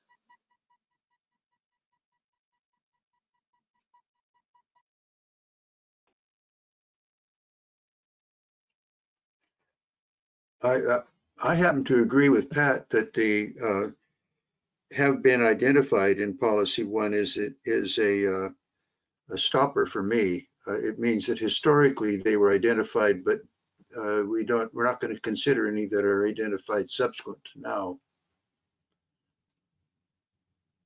Thanks. Thank you, Todd. Gail, do you want to go into, and Jim, I will still get to you. Okay, so the language specifically that talks about identifying conflicting uses comes out of OAR 660-2340, and there is a decision-making process that we should all be using when we look at significant resources. And there are 4 things that you're supposed to be looking at. You're supposed to identify uses that conflict or could conflict with that resource. You have to determine the impact area. You have to analyze and I always put the E's out of order, the economic, social, environmental, and energy consequences that could result from your decision. And we got developing a thing for Goal 5. So that language is actually coming out of state administrative rules, which is why it's included in the comprehensive plan. And when you look at conflicting uses, I'm not going to use the same example I used with Cheryl because I don't think that's a good one actually, but well, I could tell you what it is. So what you're really trying to do is part of it is you want to protect the resource from surrounding land uses. And the example I used with Cheryl and the Northeast group last week related to the cranberry bogs around Delmore Loop, but I don't think that's actually the correct example that I should have given. So I'm just going to stop there. But the reason why that language is in there is because it's part of state's administrative rule.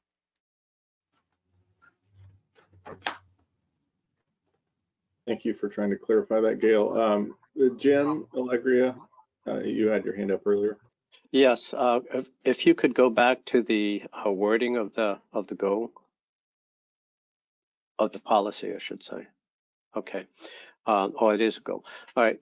I would suggest it be a 2-step situation because for my interpretation, how it's reading, all you'll end up getting is a product of the non-conflicted wetlands. You don't know how much of the wetlands have conflict. So my suggestion is somehow word it maybe as a sub goal, or is that you have a wetlands inventory, which is complete regardless if it's a conflict or not, and then some kind of an overlay to identify conflicting use. That way there you'd be able to see and monitor over time how much of the wetland area has maybe trend over time. You'll have more conflict as time goes on. So it's just more informative, especially into the future. So, and it abides by the goals as written. It's just a little bit more information would be available. Yeah, I agree. So Jim, I feel like I beat a dead horse on this one, but is it possible for you to make a motion or suggest language for that? That sounds like a valuable idea to me, but I'd like for us to have discussion and possibly a vote on that if it's possible. It's a question for Gail is whether or not we could have like sub goals that is a step-by-step process. Like the overarching goal is to identify freshwater wetlands. Then as a or as maybe as a second goal or a subset of it would be to identify conflicting interests, and the third would be the net result. That at least that's how I would approach it. I don't know how it translates into policy though. So I don't want to step on Gail's toes here, but I want to say that it would be my interpretation that this is the county's document and that we can set it up in whatever way we choose. If we choose to have a stepwise process, that we can do that. We're not in conflict with OAR by doing that, I don't think, Gail. Well, the OAR describes the process that I understand Jim to be describing that he would like to see in the comp plan is a process that you should be using now as you're identifying your resources. Yes. So basically you want to lift the administrative rule and put it in as a step-by-step into the comp plan? Correct, yes. Okay. Todd, I see a finger up there. Yeah, I have a question. It's just from my education. Will we be covering brackish and saltwater marshes and wetlands subsequent to this, to Goal 5? And if not, why aren't we covering it then in Goal 5?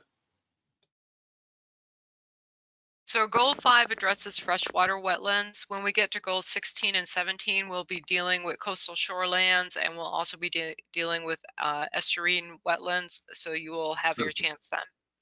So that's good. Thank you, Gail. Jim, can I pester you again? Would it be possible for you to say, even in the chat window, type out suggested language so that we can accurately get the idea as you're communicating? Yeah, now that I think about it, you could actually keep what you have there, but underneath that as sub bullets, then you itemize the steps.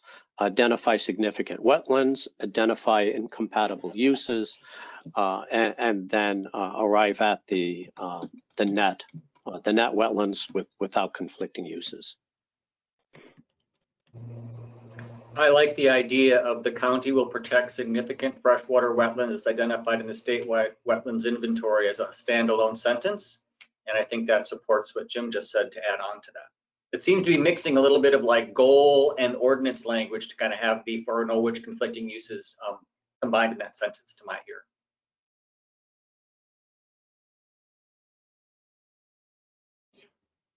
Okay, so I want to resolve a couple of things here.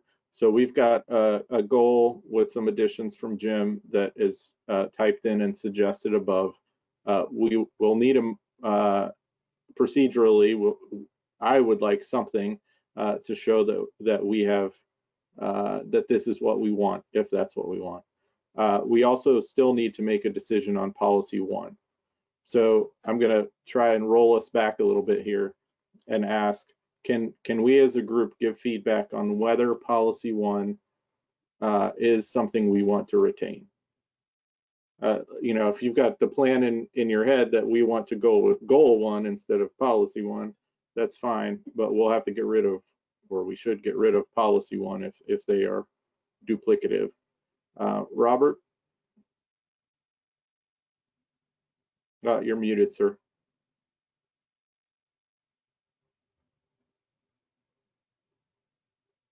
I was eliminating my dog bark earlier. I do not have my head fully wrapped around our leaving out. Yeah, I understand we deal with it under estuary rain, but it seems like in our environment, the brackish water wetlands are a huge part of, they aren't a subordinate piece of our salmonid interests. It just is. I don't know if there's another way to slice and dice where we aren't saying in this goal that we have no interest in saline wetlands. It seems like they're cast off to a dozen goals later, and I'm just wondering, is there another way to view this where we're not discriminating against wetlands that are important to baby salmonids? So I just want to quickly note that that one of the OARs, it's the last one in our packet for today, does specify that 16 supersedes 5 in the state classification. So that may be the root of why we're putting that off.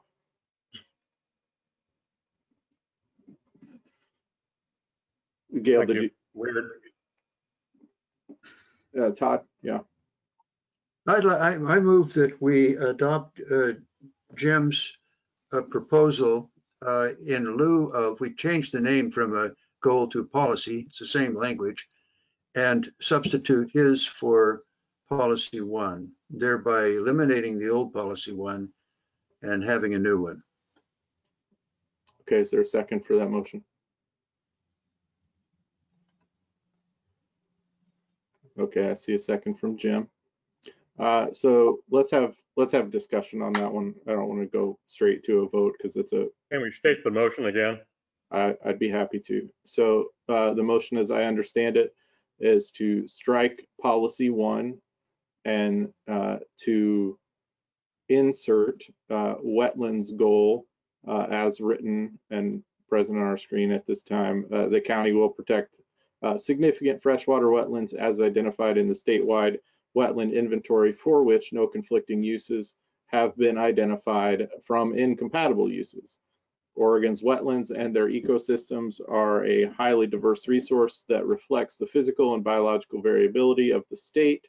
Streamside wetlands in the Coast Range provide food and shelter to threatened juvenile salmon and trout. Identify significant wetlands, identify conflicting uses, arrive at net wetlands. So that's the suggested language discussion. Pat, I see your hand. I'd like input from staff as to whether it is possible to put a period after inventory and striking for which no conflicting uses, realizing it's going to come under unidentified conflicting uses.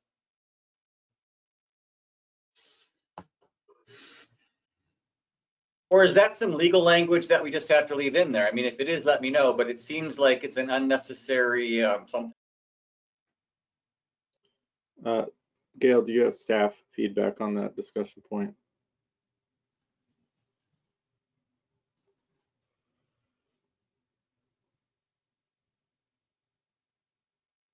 If you are giving staff feedback, I don't hear you yet, Gail. I think I mentioned that we'd lost her, maybe. Can we move the from compatible uses up so the county will protect from incompatible uses significant freshwater wetlands? instead of just having It's simpler just to say, well, protect significant freshwater wetlands, period. I mean, as identified in the inventory is extra, but okay, period. Conflicting uses, yes or no, I think we've identified to be a subsequent step, not a goal language. So a couple of things procedurally, which I think might simplify this a little bit, is you guys have both suggested essentially amendments to this language, which I think is great. We should amend this language if necessary, but I might ask that you do it in that form. I hate to be a stickler for form, but if you want to strike language, Pat, like the comma offset section, go for it. Suggest it as an amendment, and then we can decide as a group if that's legitimate or not. All right, I move that we put a period after inventory and strike the rest of that sentence. Okay. Period. Okay, is there a second for that motion? Yes. Okay, thank you, Robert. So the motion is to strike the language for which no conflicting uses have been identified from incompatible uses. There is discussion now, though, right? Yep. So if the group wants discussion, so is there any discussion of that motion? Cheryl, you have your hand up. Oh, you're muted, Cheryl. Sorry. All right. I really like how this goal, which I think we just decided is going to be a policy again, but it's all right. I like where this is going. I really appreciate that Jim broke that process down for us. I appreciate the 3 subtexts that are down below. And I appreciate that we now have for which no conflicting uses have been identified for incompatible uses. I am feeling good about this wetlands goal, which I think we're deciding as a policy. And it was my group who originally suggested this wording, this direction. I am in strong support of it as written, as amended. Okay, thank you, Cheryl. Any further discussion on the amendment? Okay, I'm going to do this with try to see if is there any objection to the amendment to strike comma for which no conflicting uses have been identified, comma from incompatible uses. Any objection to striking that language? Okay, when Gail returns, we will ask her to strike that. Any further discussion on this passage? Jim Coughlin, are you trying to come on to discuss?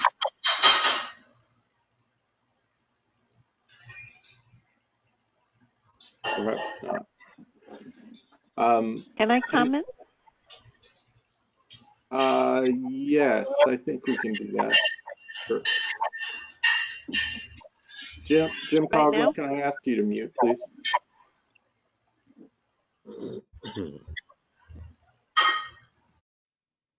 Thank you. Susanna, yes? I am curious of the definition of significant. And somebody commented that the inventory should be definitely left open. And, my problem is the whole Nehalem drainage and the Clatsop County part, that wetlands haven't been delineated. And I'm sure that there are wetlands out here, but they're not going to be big ones. But they would be significant, I would contend, for the river. Sure. And yes, there's another piece in there too that I don't know about in here, but in designating one out here for significant on private property, property owners would want to know how it would impact them. And I'm not sure how to do that. I was just going to comment, but I think it's already been done on that last thing about having, of course I moved it from the, of no conflicting uses to protect. The trouble is what does protection mean? And I think conflicting uses, when the uses for habitat and water quality and other things are defined, that a conflicting use that language might be important language. But as you said, you're going to wait till Gail comes back. Okay. Thank you, Susanna. Gail, are you back on with us now? I am, but I just got back on, so I did not hear what the question was. That's okay. So we have an amendment to the language, which is to strike from comma for which no conflicting uses have been identified from incompatible uses. So that sentence should end with statewide wetland inventory, period. And I was wondering if that was some legal boilerplate that needs to be in there, or if that's okay to take that out and deal with it as identified below. Okay, hold on. I'm trying to open all my worksheets back up, so you're going to have to give me a moment, Sorry. please. That's I'm all right. sorry. No problem.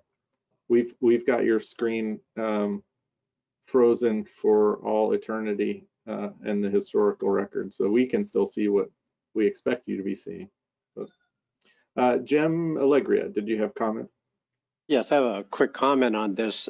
Reading that clause again, it's a basic question is, are there such a thing as conflicting uses that are compatible uses? So are we unduly restricting ourselves? Because right now it's no conflicting uses from incompatible users. So there could be some conflicting uses that are compatible with wetlands. I guess that's basically my question. You know, what is a subset of which? Or are they essentially being redundant?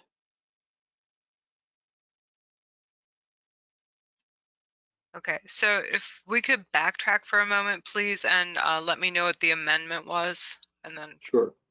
Okay, thank you.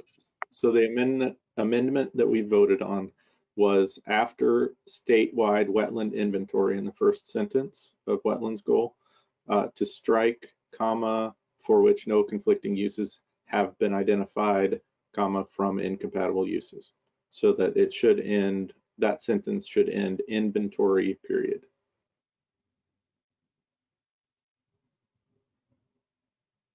Okay, so the Northeast Committee had the same discussion at their meeting about removing that clause as well.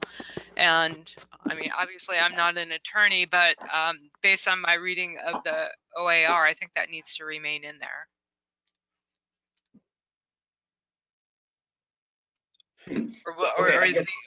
Or is the intent just to protect every wetland everywhere from any possible incompatible use?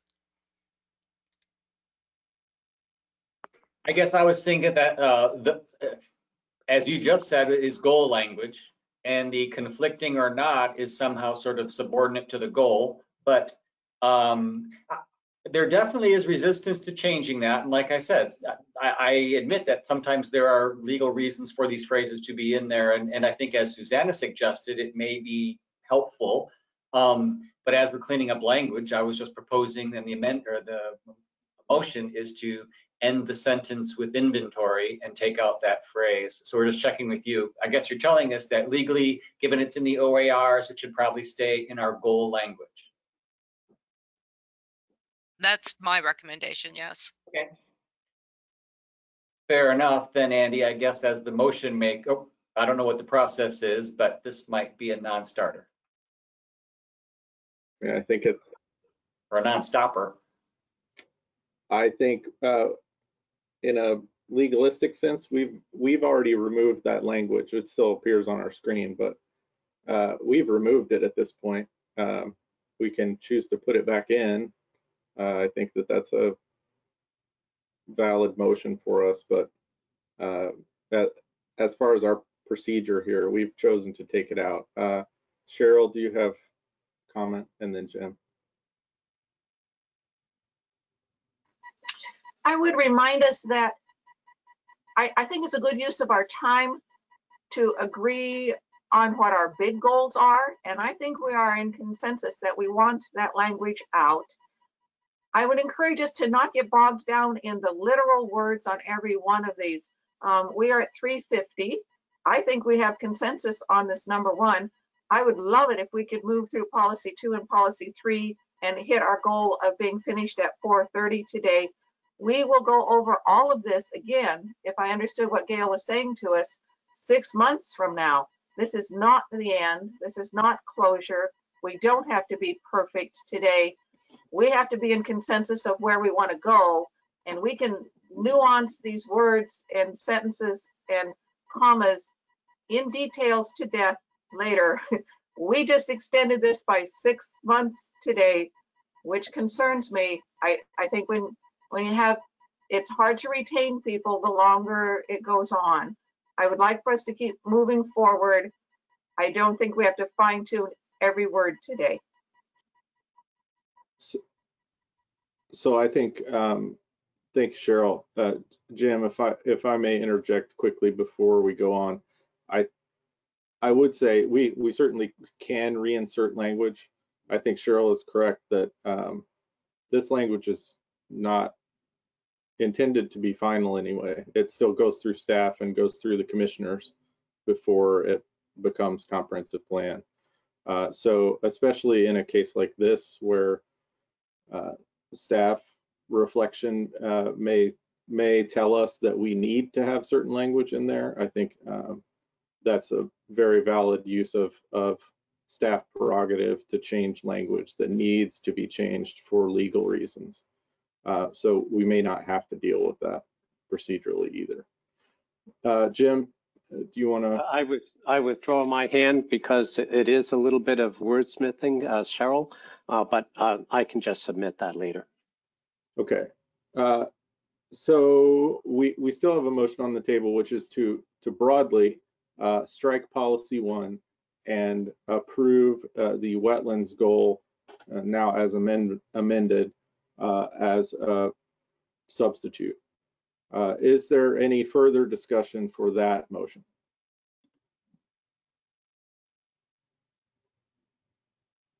Okay, seeing no hands, no mics going off. Is there any objection to us striking policy 1 and inserting wetlands goal as amended in its place?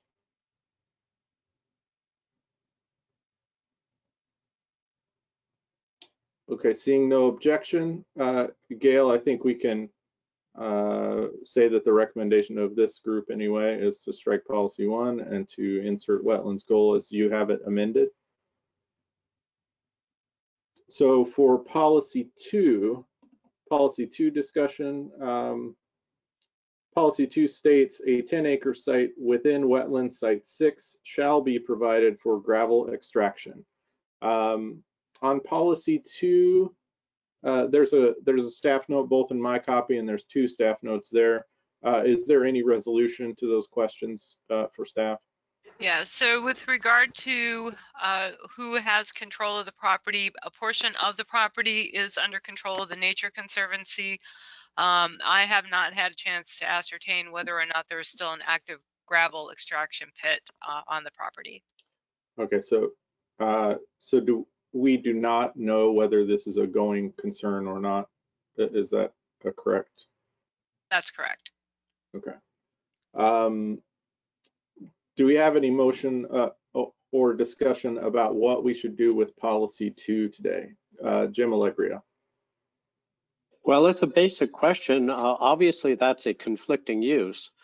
Should we, as a unit, as a group, identify each conflicting use if it's readily identifiable, or should we say that it's a conflicting use and do away with policy 2?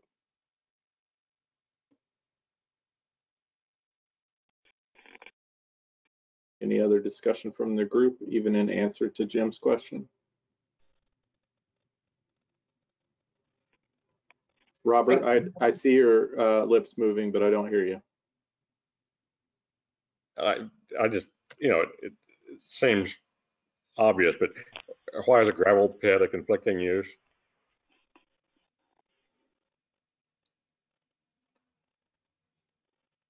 because the gravel pit was there at the time that they determined this was a wetland that was going into their inventory, resource inventory. And you can't have a gravel pit in a wetland, even though that's where they'd normally exist.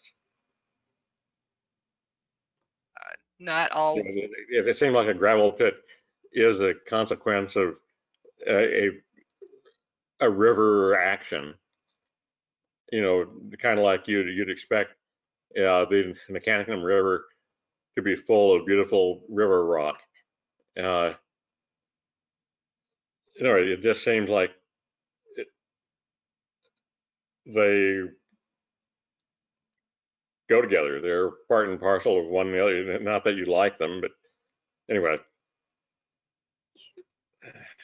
Can I comment? Yeah. Susanna, wait just a moment. Cheryl had her hand up as well. Cheryl?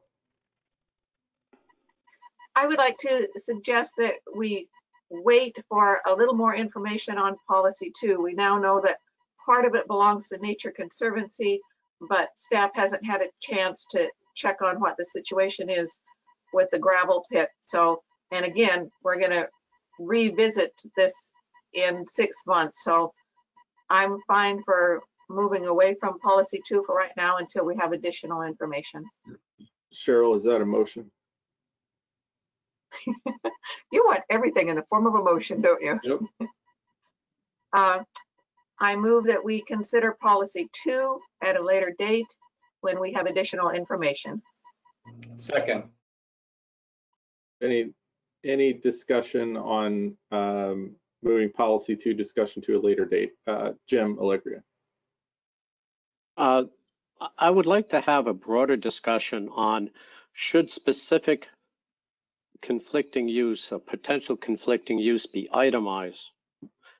This is just a generic discussion, because if you say conflicting use, we may need to identify what a conflicting use is. I'm assuming that we have some definitions of a conflicting use. I don't know that for a fact, but is this should we have conflicting uses itemized in a policy, or should we just say it's a conflicting use and that's it?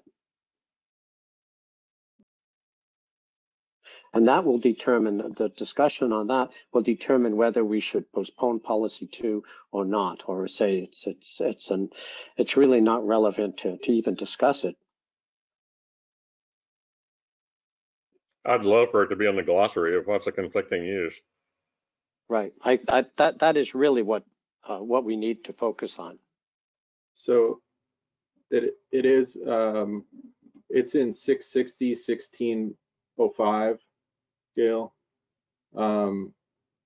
It's a really simple definition there anyway, which is a conflicting use is one which, if allowed, could negatively impact Goal 5 resource, a Goal 5 resource site.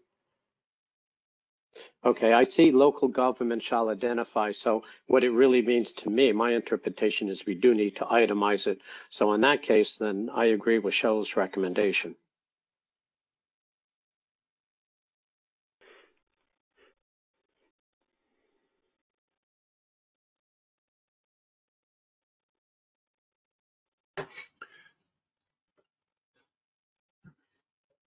All right, Jim, I'm just, or group, I'm just reading this quickly. Okay, so Todd. May I ask a question? Does this imply then that we need to take the same level of detail for all the wetlands that are in the county?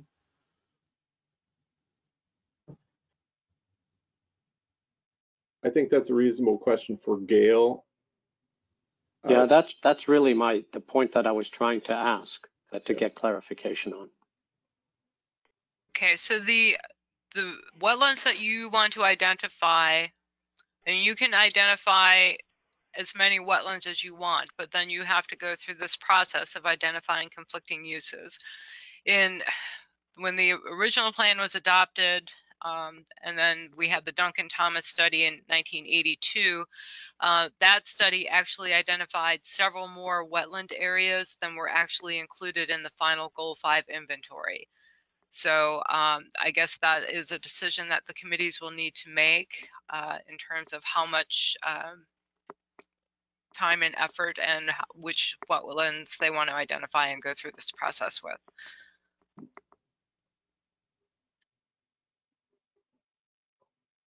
Can we take another slice at it, like looking at the conflicting use of aggregates? I mean, that seems to be the big one that's central. Is there a simpler way to come at it from the other direction?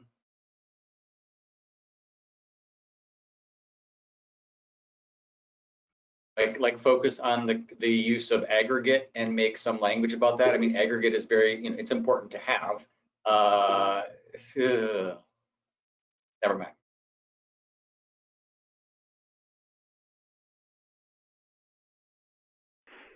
We're about ready to vote though, right? We are, and I apologize. I'm also looking at the 660 language at the moment that Gail has got up on screen, and the following language. I'm not sure it's clear to me that this language is suggesting that we need to keep an inventory of conflicting uses or our recommendations at the comprehensive plan level within the comprehensive plan. Is that your reading of some section here, Gail?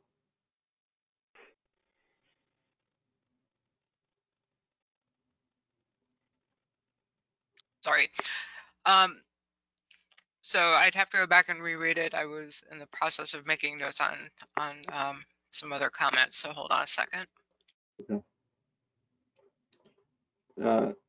Cheryl, do you have comment as well at the moment? And I would still like to comment at some point. Oh, okay. Thanks, Suzanne, for the reminder. Andy, do you want me to go ahead now? Sure, as we're waiting on Gail, sure. Okay. I just wanted to say that I agree with Jim's original comment, although he then went and took it back. Jim does a nice job of giving us the overview, the big picture, and I appreciate his views and I appreciate his input. And I think the question that he was asking, I don't think we want to go through every single solitary wetland and list out what those exceptions are, what those conflicting uses are. I agree with the big picture with where he was sending us. Therefore, I'm now against reconsidering my motion for reconsidering policy 2 later. I'm now in favor of dumping policy 2 because I don't think we want to do that for every single identified wetland.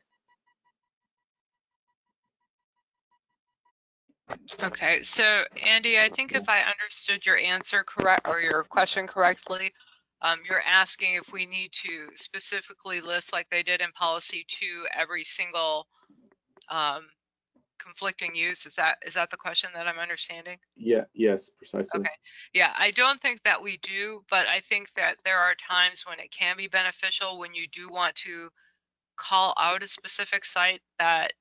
So in this case, you've got two natural resources that are in conflict with each other. So this is, I think, a specific example where you want to get very detailed in the comp plan, because obviously there was a reason why they wanted to protect that. It was obviously something that was existing. So I don't think that you need to do that in every case, but I mean, so if there's not a conflicting use, obviously you don't have to, but if there's something that you want to call out for specific protection, then you've got to list it as a policy. Is there a reason why and this is procedural and maybe speculative, but is there a reason why it would be called out in policy and not in the inventory section of the plan itself? So, we've got it within the inventory. It says wetland site 6 and gives the description, etc. Is there any reason why it would need to be called out in policy here the way we want it to be treated, as opposed to delineating things within the inventory? Okay, I cannot speak as to why they included things 40 years ago. I don't have that institutional knowledge. Sure, and I don't expect that. I'm more asking, is there a legal or procedural reason that you know of that it would carry more weight or be different when it's struck out as a policy here as opposed to being put in the inventory? I don't know that I can answer that for you, Andy. I mean, by putting it as a policy, I think it makes it more likely that you can then carry over and create some regulation around it in your zoning code. But it's still, whether it's on a map in the inventory or spelled out in language in a specific policy, the map doesn't show the 10-acre gravel site, for one thing. So Yeah, that's okay. probably part of why that they specifically put it in here, to call attention to that specific fact that wasn't showing up on a map. But again, we'd really have to go back to if there were any recorded minutes or discussion from 1979, 1980. I don't even know if there is, to really understand what the thought process was behind this decision. Sure. So I really just can't answer a question like that for you. I just don't have that knowledge, and I don't know if I have even the historical ability to go back and find the answer.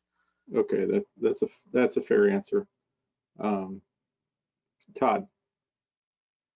I have a question regarding this. Are we charged with augmenting this plan, or are we charged with rewriting this plan? Because if we're charged with rewriting it, it seems that something like policy 2, which we don't understand and we don't see any purpose for, should just be erased. And like Cheryl says, I second her motion, by the way, to delete policy 2 and move on.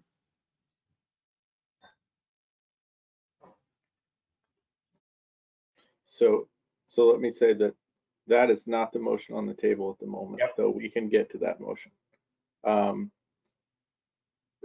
want to, Susanna, you have been patiently holding a comment. Well, I'm a little bit lost in the weeds.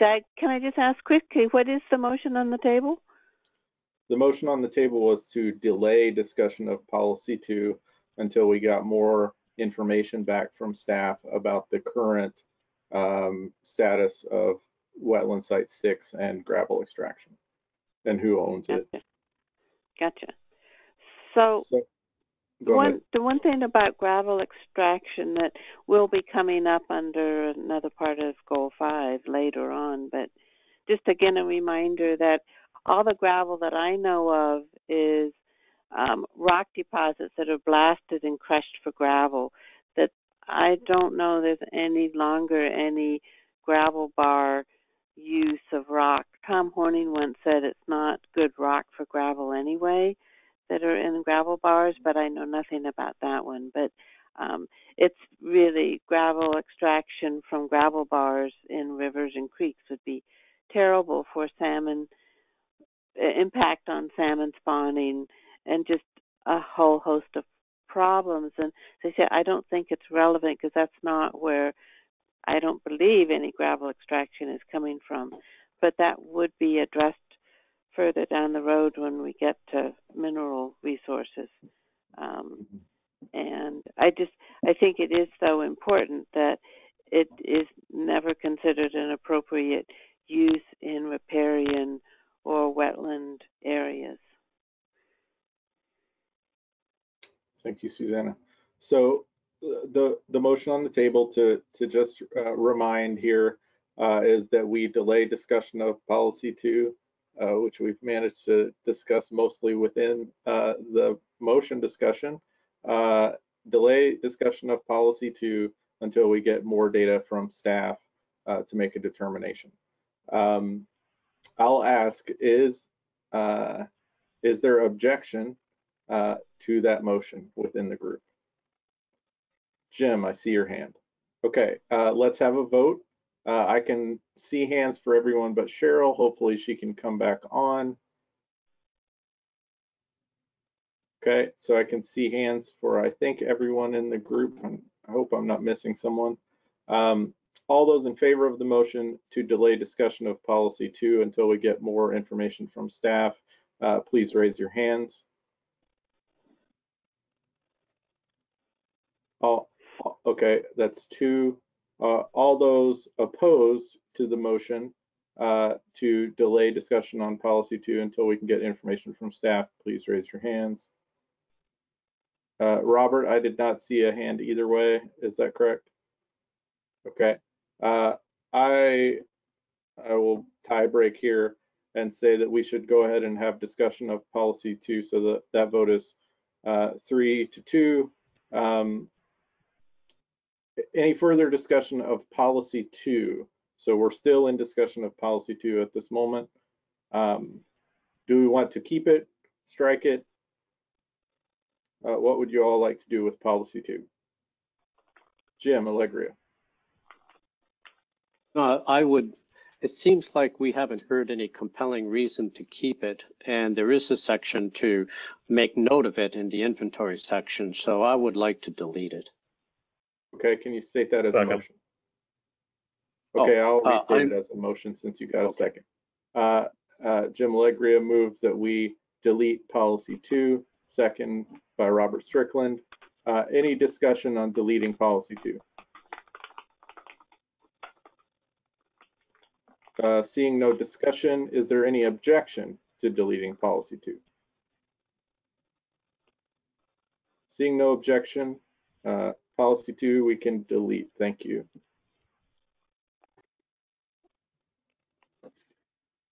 Okay, so last one, policy 3. This is, I'm not going to read all of this one because it's quite extensive and we'd probably go over our time limit. So this is policy 3, requirements for wetland site 7, which is the northeast site. I think it's also, is it site 9? It's site 9 in the comprehensive plan itself. So that's a little bit of confusion that we might want to mark up. Just to note that it's got a different numbering system here and on the map than it does in the comprehensive plan text itself. But is there discussion on this policy, on policy 3? Have we met this goal? Should we retain it?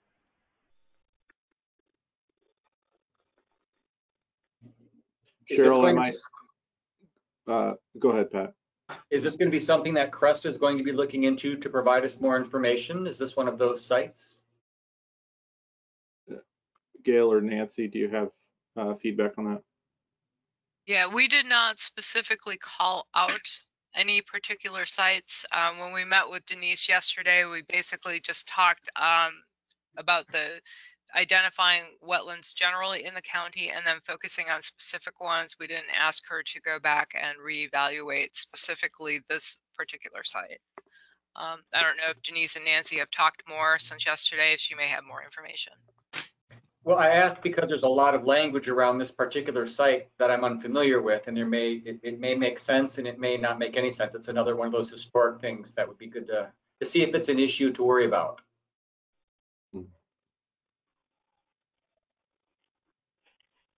Okay, so the thing to keep in mind is that, so this area that's being discussed in policy 3 is, most of it is the Wanna Mill site. I think there may be a little bit of the Teven site, maybe not, but I think it's all Georgia Pacific property. So, and I think that language was put in there for a very specific reason because they were understanding that there is a development already there, but then trying to protect certain areas that they wanted, that they specifically called out for white-tailed deer habitat protection. So I think there is a bit of history in there. I just don't know the exact history, and I would suspect that there are people on this committee who have been in the county much, much longer than I have, who probably know more and could elaborate. Does anyone care to take that baton? Cheryl?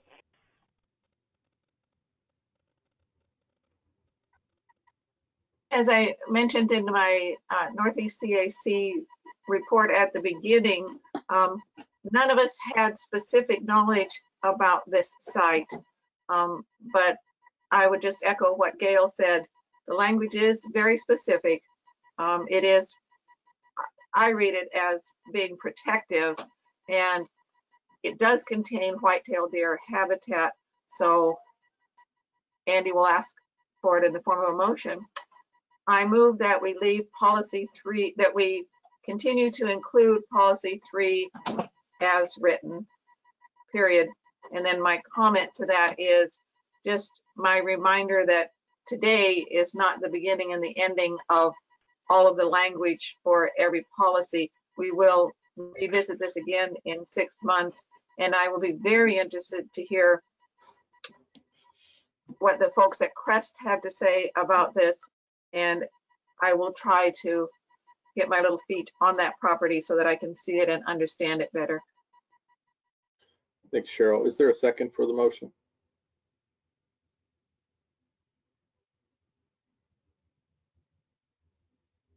Jim, is that a second? Hand for second? Okay. So we have a motion to retain policy 3 as written. Is there any discussion of that motion? And if Crest comes back with other information, we can obviously make changes after that. Yeah, I don't see that this would limit your ability to change things after that. Any further discussion? Any objection to retaining policy 3 as written?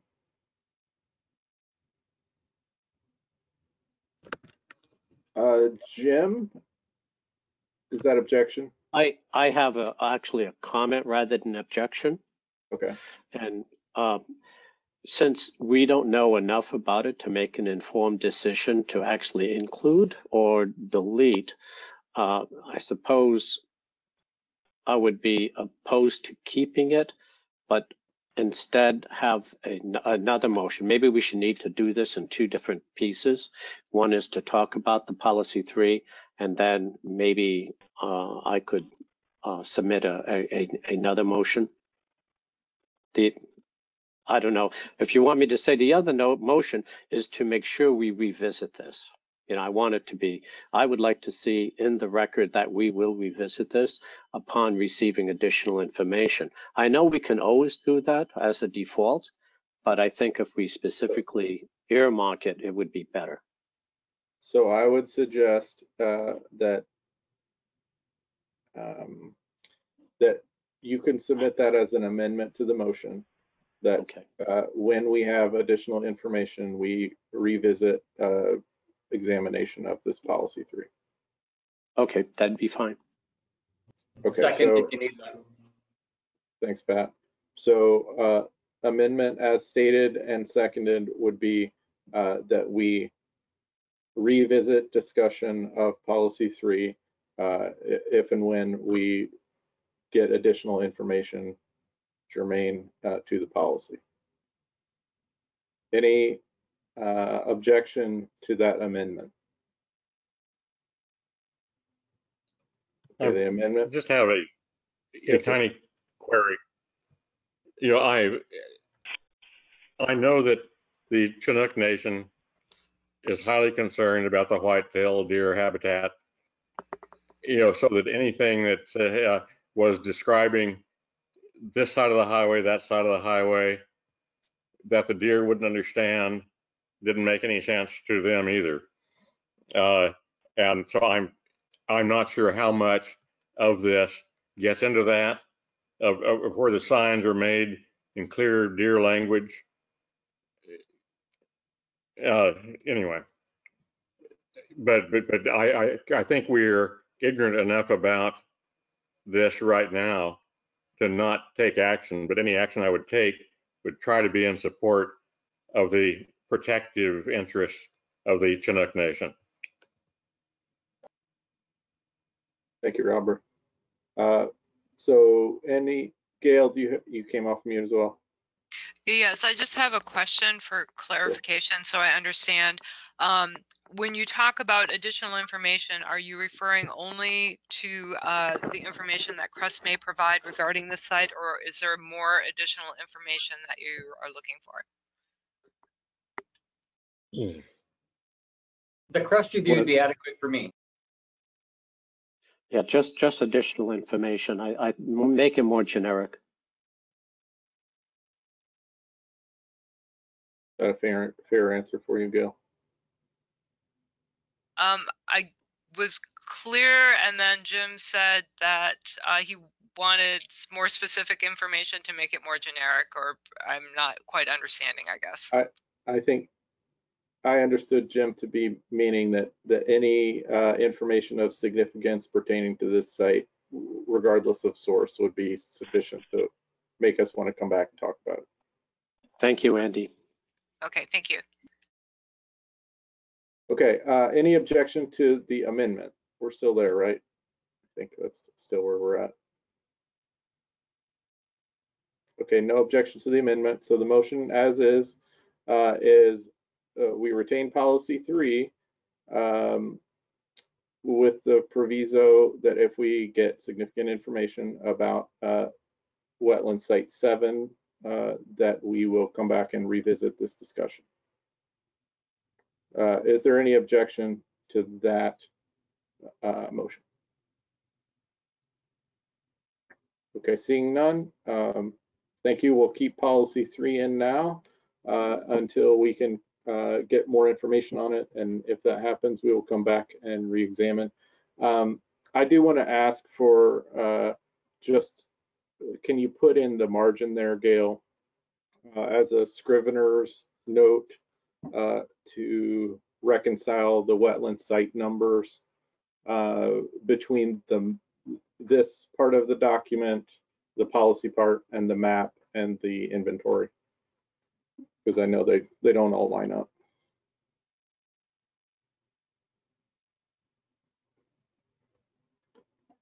Okay, so the next item, thank you all. The next item on our action items for today's meeting, conscious of the fact that we've got a little under 40 minutes until 5. Actually, yeah, 5 is the end time that we've got until. I know I want to get staff out of here and everybody before then, but Gail, is that our cap time, 5 o'clock?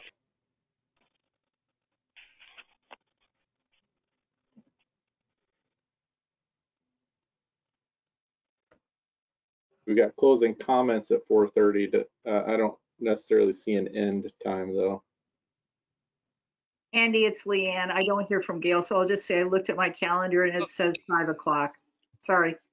Okay. Sorry, had my mute button on. I apologize. Oh, no problem. So is that accurate? The information from Commissioner Thompson, that's your understanding as well, Gail? Well, we put 5 down. Obviously, if you had a lot of closing comments or public input and ran over, we wouldn't cut off the meeting at 5. Conversely, if you finish a little bit sooner because there are no more closing comments, we won't make you stay on the line till 5 o'clock. Okay, fair enough. Thank you for that answer. So next action item 3, the CCAC should recommend any wetlands within Clatsop Plains area that are not currently included in the Goal 5 wetland inventory, but which should be. So this would be an opportunity if members of the committee or the public have significant information that would cause us to include a new wetland, or well, existing, but new to the comp plan wetland into the inventory. This would be an appropriate time to talk about it for Clatsop Plains. Robert, did anything come up in your liaison group to this end? And I think you're on mute. You're on mute. You know, what comes to mind is I've forgotten what differs between the really good, most recent state wetland identification process and the old stuff where a whole lot of wetland was left out on Clatsop Plains. So I'm a little, Gail can straighten me out very quickly on this. It used to be there were lots of wetlands that were not deemed significant. And then recently, this magnificent new combination of science that Jim would understand came into play. I don't know if that is considered part of our comp plan now, or if there has to be something that is yet to reconcile the two, so that we defer to the latest wetlands inventory information. So can I ask Gail, as a continuation of that, are there any wetlands in the SWI or NWI that are significant that are not included in the current inventory for Clatsop Plains? I have not done that breakdown, so I cannot answer that question. But to go back to Mr. Strickland's question, which now I've already forgotten. Basically, is there a matchup of current reality and comprehensive plan?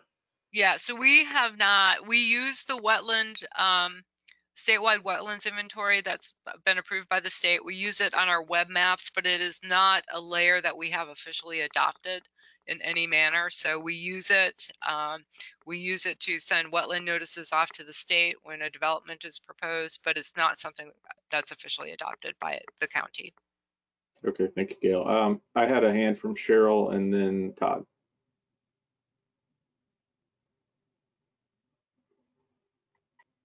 A couple of questions. Gail, earlier you talked about the Duncan Thomas inventory. Is that different from the state wetlands inventory? Yes, very different. So the Duncan Thomas report is the one that was done in 1982, out of which they picked the wetland sites that are in Goal 5 right now. The statewide wetland inventory is based on a combination of information from the National Wetland Inventory, local wetland inventories, and also based on soil types. So there's a lot more information and more up-to-date information on the statewide wetland inventory. But short of actually being on the ground and having a delineation done, that's probably the most accurate that we have right now. Okay, so two thoughts. Obviously, we need to look at the state wetland inventory and see what was identified in Clatsop Plains that's not in this current plan that we have. And then secondly, is there any reason that recommending additional ones was limited to Clatsop Plains? For instance, if in the state wetlands inventory, there were wetlands identified in Northeast, wouldn't we also be considering whether or not they should be included in Goal 5? Yeah, that was a typo on my part. We were putting out 3 agendas that week, and I used the same memo, but didn't update all the language. So it should not just be specific to Clatsop County. We put that in the Clatsop Plains CAC agenda, and so Northeast should have said Northeast, and Countywide should have said Countywide, and so I apologize for that. Yeah, thank you for clarifying that, Gail. So likely we're encouraging adoption, which hasn't happened, right? No, we have not adopted. Okay. I got Tom and then Pat, or Todd and then Pat, sorry. This is a hot issue down in Southwest Coastal because the statewide, well, first off, there was a wetlands inventory commissioned for the Arch Cape area, which was completed and is included in the statewide inventory, but has not been included in Clatsop inventory. And the explanation was that Clatsop doesn't deal with wetland inventories, doesn't deal with wetland legislation or whatever, and therefore the state it's irrelevant whether it's included in the CLATSIP inventory or not. Gail, what do you say to that? Well, there are so many parts to respond to, but I think that it has not been adopted. The local wetland inventory for Arch Cape was never adopted. If it were to be adopted and approved and accepted by the County Board of Commissioners, then what could happen is that additional protections around those particular wetlands could be implemented. So I don't think that it's not that we don't, period, and stop. I think it's that we haven't. I think that was part of what the advisory committee was looking at before it sort of informally dissolved back in 2017.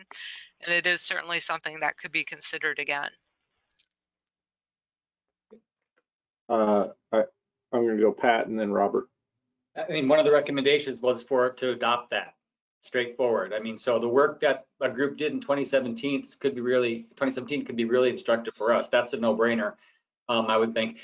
What is maybe more threatening or weird, I mean, it struck me as odd that there were specific sites of wetlands in Clatsop County when it's a huge region of wetness that the wetland inventory suggests. I mean, I imagine it would be total heartburn just to adopt the wetlands inventory as the wetlands for the county and then work within properties after that for, I don't know, compliance. It just sounds like that would be, I don't know. Part of me would like to have that happen. Another part of me thinks that might be a counterproductive approach. Have any other counties adopted the wetlands inventory as their county wetland inventory? I do not know the answer to that question. Would that give you heartburn though? Is that like a really, I have a feeling that would be hugely controversial, right? I would suspect it would, for many reasons, one of which being that as much enhanced as the statewide wetland inventory is, much more refined than the national was, it's not an actual delineation.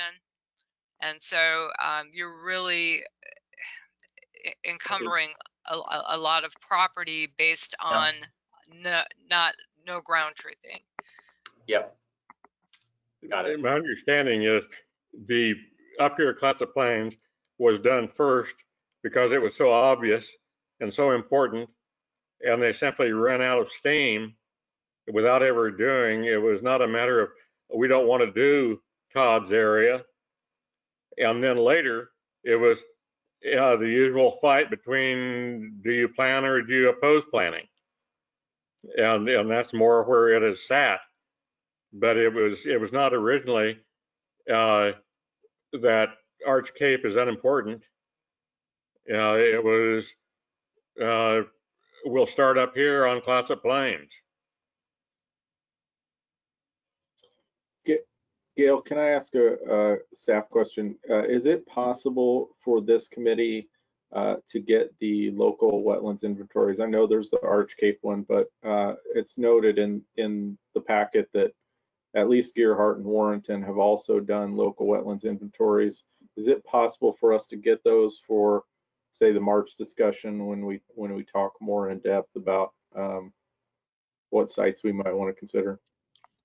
Yes, we can do that. Thank you. Jim? I always thought that any kind of wetland delineation was essentially classified as potential wetlands. And if there is a proposal to develop or have some kind of incompatible use, then that's when on-the-ground delineation would be required based on set state guidelines on classification.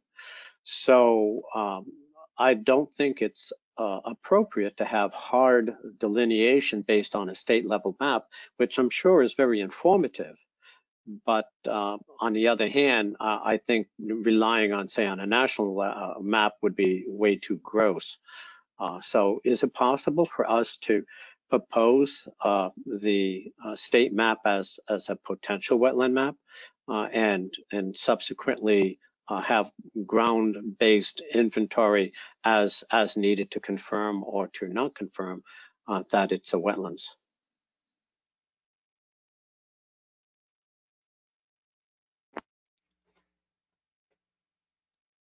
So the wetland delineations we see, when you have a delineation, you can have it done, or you can send it off to Department of State Lands, DSL, for them to review and approve.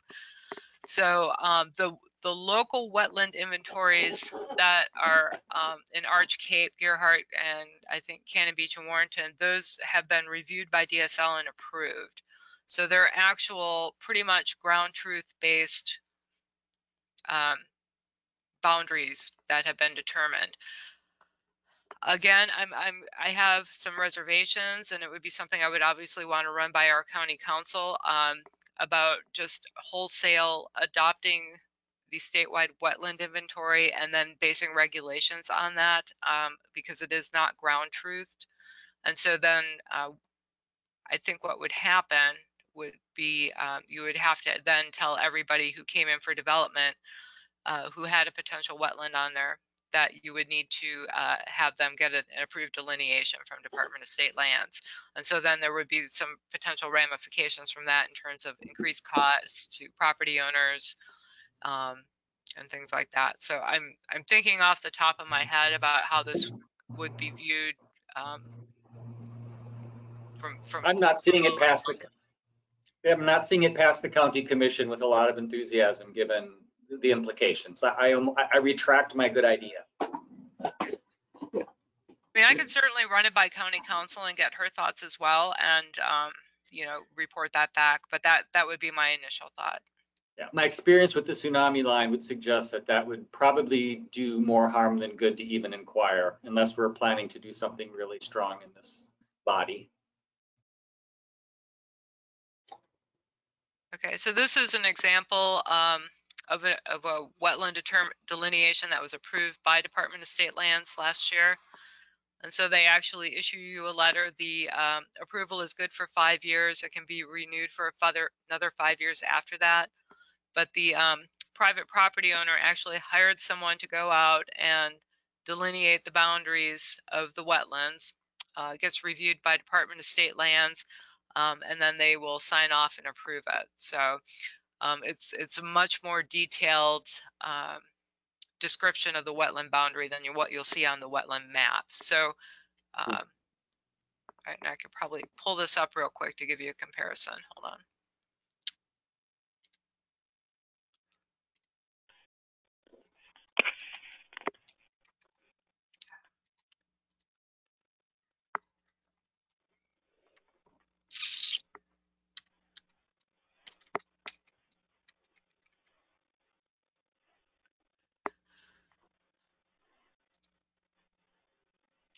Okay, so the property that had the delineation done is this one right here. So this green is the wetland area that we show on our map. And you can see this is what they actually mapped out. So there's a bit of difference. So if you were to adopt this as your wetland layer and then say, well, you've got a 25 or 35 or 50 foot setback off of that line, that's not actually ground truth, then you know that's where you're going to run into some issues, because the ground truthing will tell you where it actually is, as opposed to a generalized line on a map. Yeah, no, Gail, I wasn't suggesting to use the map as a given, using the map as potential. So just that it would be kick it into a ground truth exercise. I don't know if that makes a difference from what you're saying. Yeah, so it would be different, but then again, you will be potentially creating extra costs for property owners who are looking to do something with their property. And I say that in neither a good way or a bad way. I'm just merely throwing that out there as an observation of what would likely happen in the real world.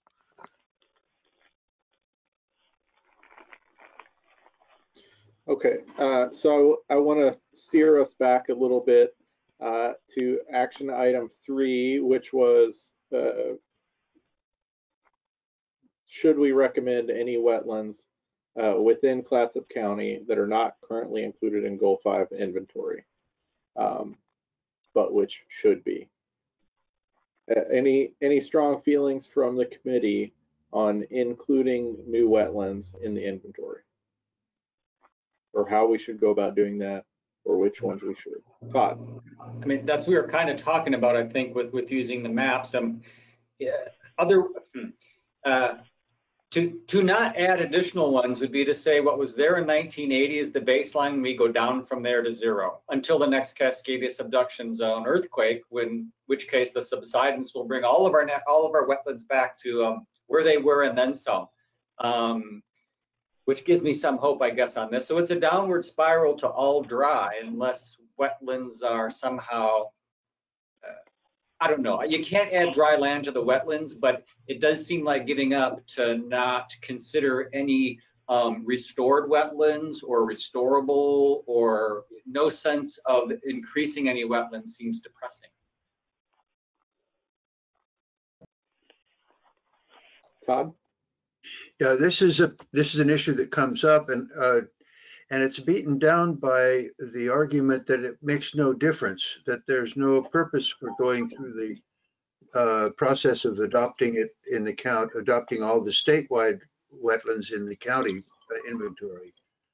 And I haven't heard really whether that's the case or not from the county. Maybe Gail could address that. I think that I said that I would be glad to check with county council about how that would play out and whether that would be permissible.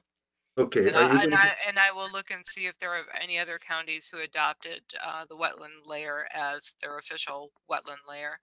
And great, thank you. Okay, Jim, and then Pat. Well, maybe something that'd be a little more palatable is to have the state wetlands map reviewed and significant, and however you define significant wetlands, be identified and work with those. That way there could very well be a significant, there could very well be a lot of wetlands that aren't really critical that would be excluded from additional wetlands protection.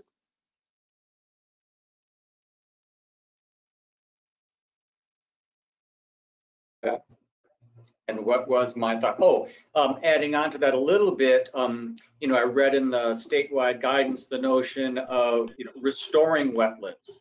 Might there be also language about identifying maybe some of these not significant or highly functioning, but with some remediation could be made more functional, like a wetland bank, I suppose it is, but identifying in the plan that it would be encouraged whenever possible to identify parcels that could be newly emerging wetlands, if you know what I mean.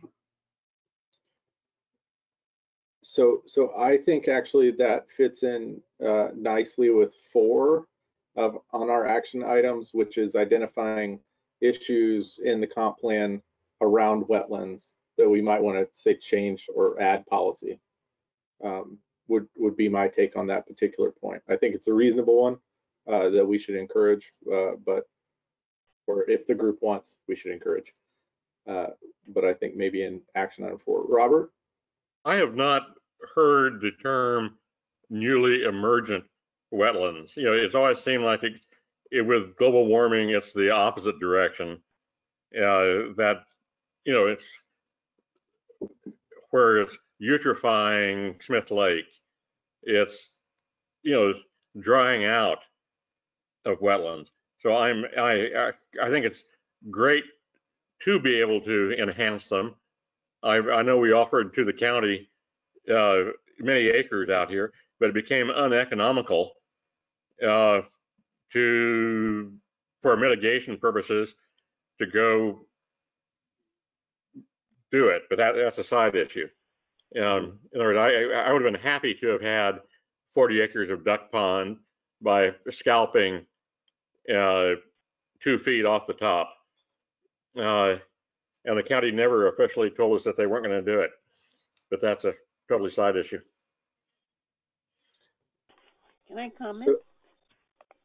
So, just 1 second, Susanna. I want to note, because I think at least based on Gail's screen here, that we might be starting to go into item 4.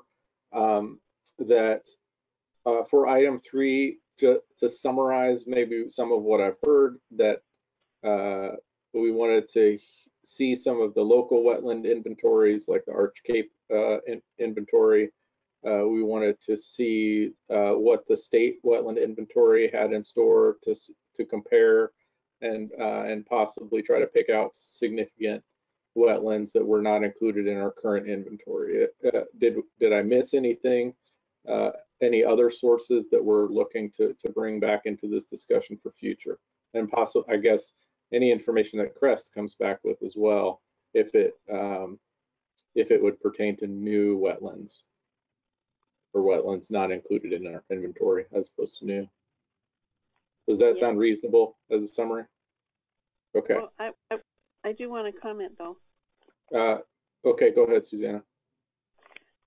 When there is, I mean, DSL, you can make a commitment to mitigate and create other wetlands, enhance wetlands to offset fill in wetlands, or just fill permits. And those are the ways I think that wetlands are being created sometimes. And if they're being created, they need then to be in the inventory. Actually, I think, so one of the, thank you, Susanna, for the comment. I think that's something to keep in mind, especially if we want to look at the task force recommendations. One of them is trading and whether or not things would play into that calculation for policy in that way. Do you, as a group, do you want to move to action item 4, which is new issues and policies? Do you want to discuss further Pat's idea that Gail started to take down, or discuss other policies that we might want to include and include? And I would say that discussion should possibly include the task force recommendations that were brought to County Council in 2017. Are we ready for that discussion in our last 13 minutes? Give it a go. Okay. Gail, do you mind going over to the policy sheet again? And we can discuss this one briefly.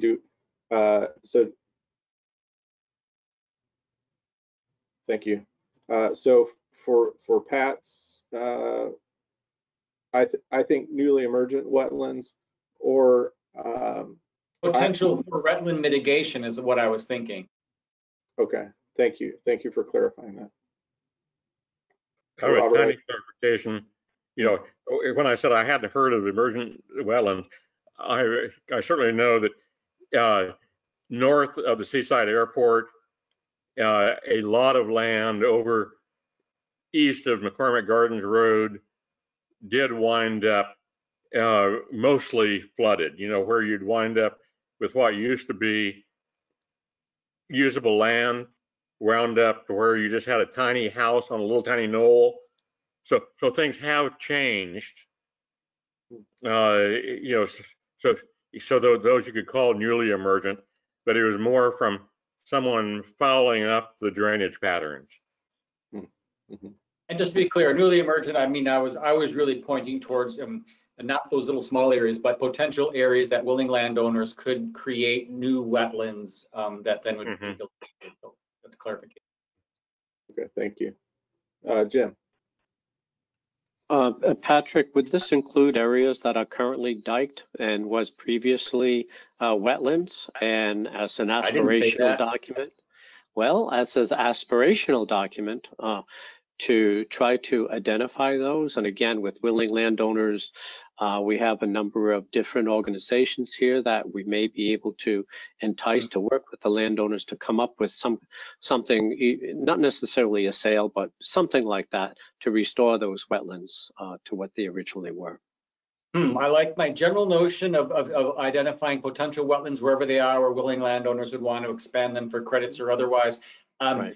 I guess I'm a little queasy about talking about the dikes, just because it brings in the whole flooding issue and goal 7 things as well. So I'll step back from that because I don't know that I know enough about it. In general, I think where they can be produced, it would be great to do. Maybe eliminate the word dikes, just restore wetlands, something like that.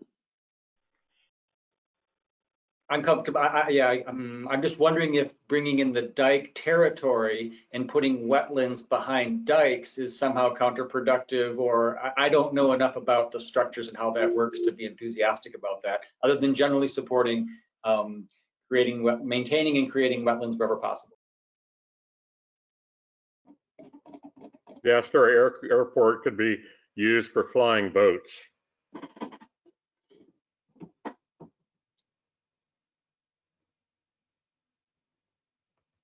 This is just me, but again, when I think of even freshwater wetlands in Clatsop County, there are oftentimes the same areas that are in a tsunami inundation zone. And there are a number of things that cross over with Goal 7 that, so there's a lot of overlap. So I'm glad that we're kind of revisiting these things, because some Goal 7 flags come up with wetlands. Also things like Goal 1, public participation, and maybe some thinking going back to that goal about disclosure of sales of property to actually identify things that need to be disclosed of such nature, like tsunamis and wetlands and things like that. So in thinking about these goals and trends, they've crossed with me with Goal 7 issues as well as Goal 1 issues. I'm not sure exactly how to capture those. But anyway, those are my thoughts. I'll be quiet. So one thing I want to touch on quickly, and just get a sense of, especially maybe right now because of time issues, we just want a sense of whether we want to come back to one or not. But there are 4 items out of that 2017 advisory committee that they brought to the county commission. I don't know if you've all had time to review those or the testimony as given. The first was countywide transfer of development rights program. I don't know that I know the details about the one that they note in Clatsop Plains that already exists, but apparently they were using that as something of a model that they wanted to streamline.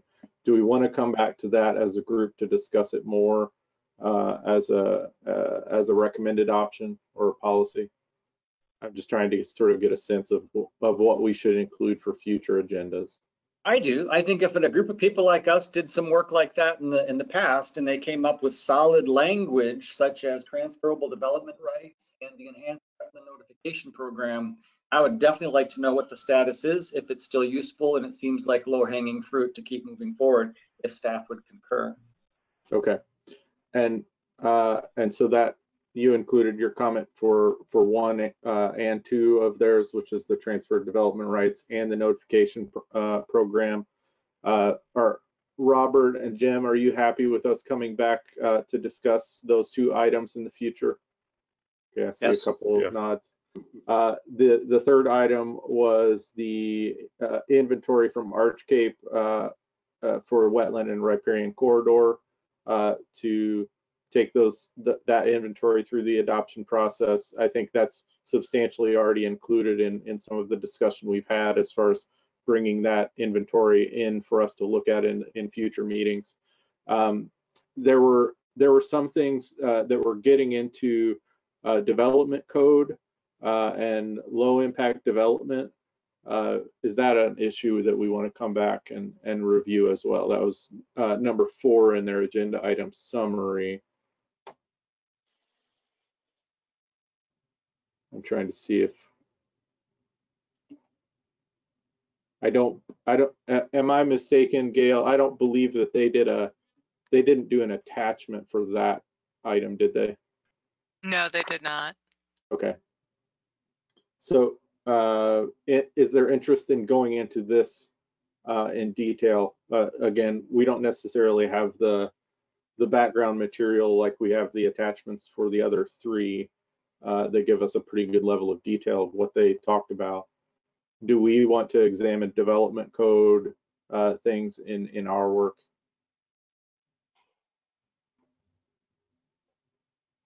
I would be right now. I am woefully uninformed, and so for us to tackle for, then definitely would be at another time. So we'd be able to look into it more thoroughly. Okay. I'm not necessarily seeing enthusiastic pull for that particular items, but the other three, it seems like we definitely want to come back and talk about in one way or another. Okay. I know that we had in our action items for today, riparian corridors, both policy-wise and looking at the inventory there. Obviously, I don't think we have time for those particular items. I did note that they were on Gail's extended plan or extended calendar, so we'll be coming back to those areas in the future. I do want to give a little bit of time here. We've had sort of public comment throughout, but anyone from the public have a sort of closing comment for us before we sort of wrap up our agenda for today?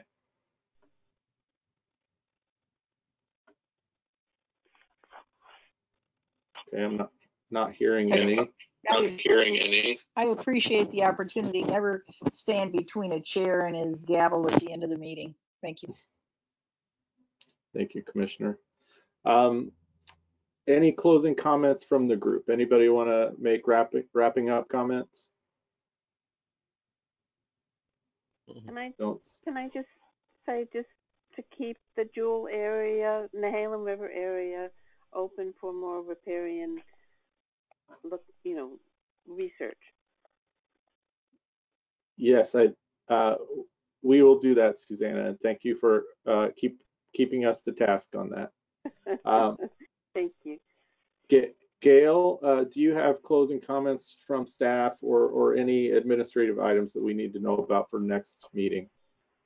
Nothing, thank you. Okay. We have brusquely gotten through the items on our agenda for today. Thank you all for your patience sticking with us till almost 5 o'clock. Like I said, we've got a couple of action items that we're going to need to cover in the future, but I think we did some pretty good work today. So thank you all. We will consider this meeting adjourned. See you next time.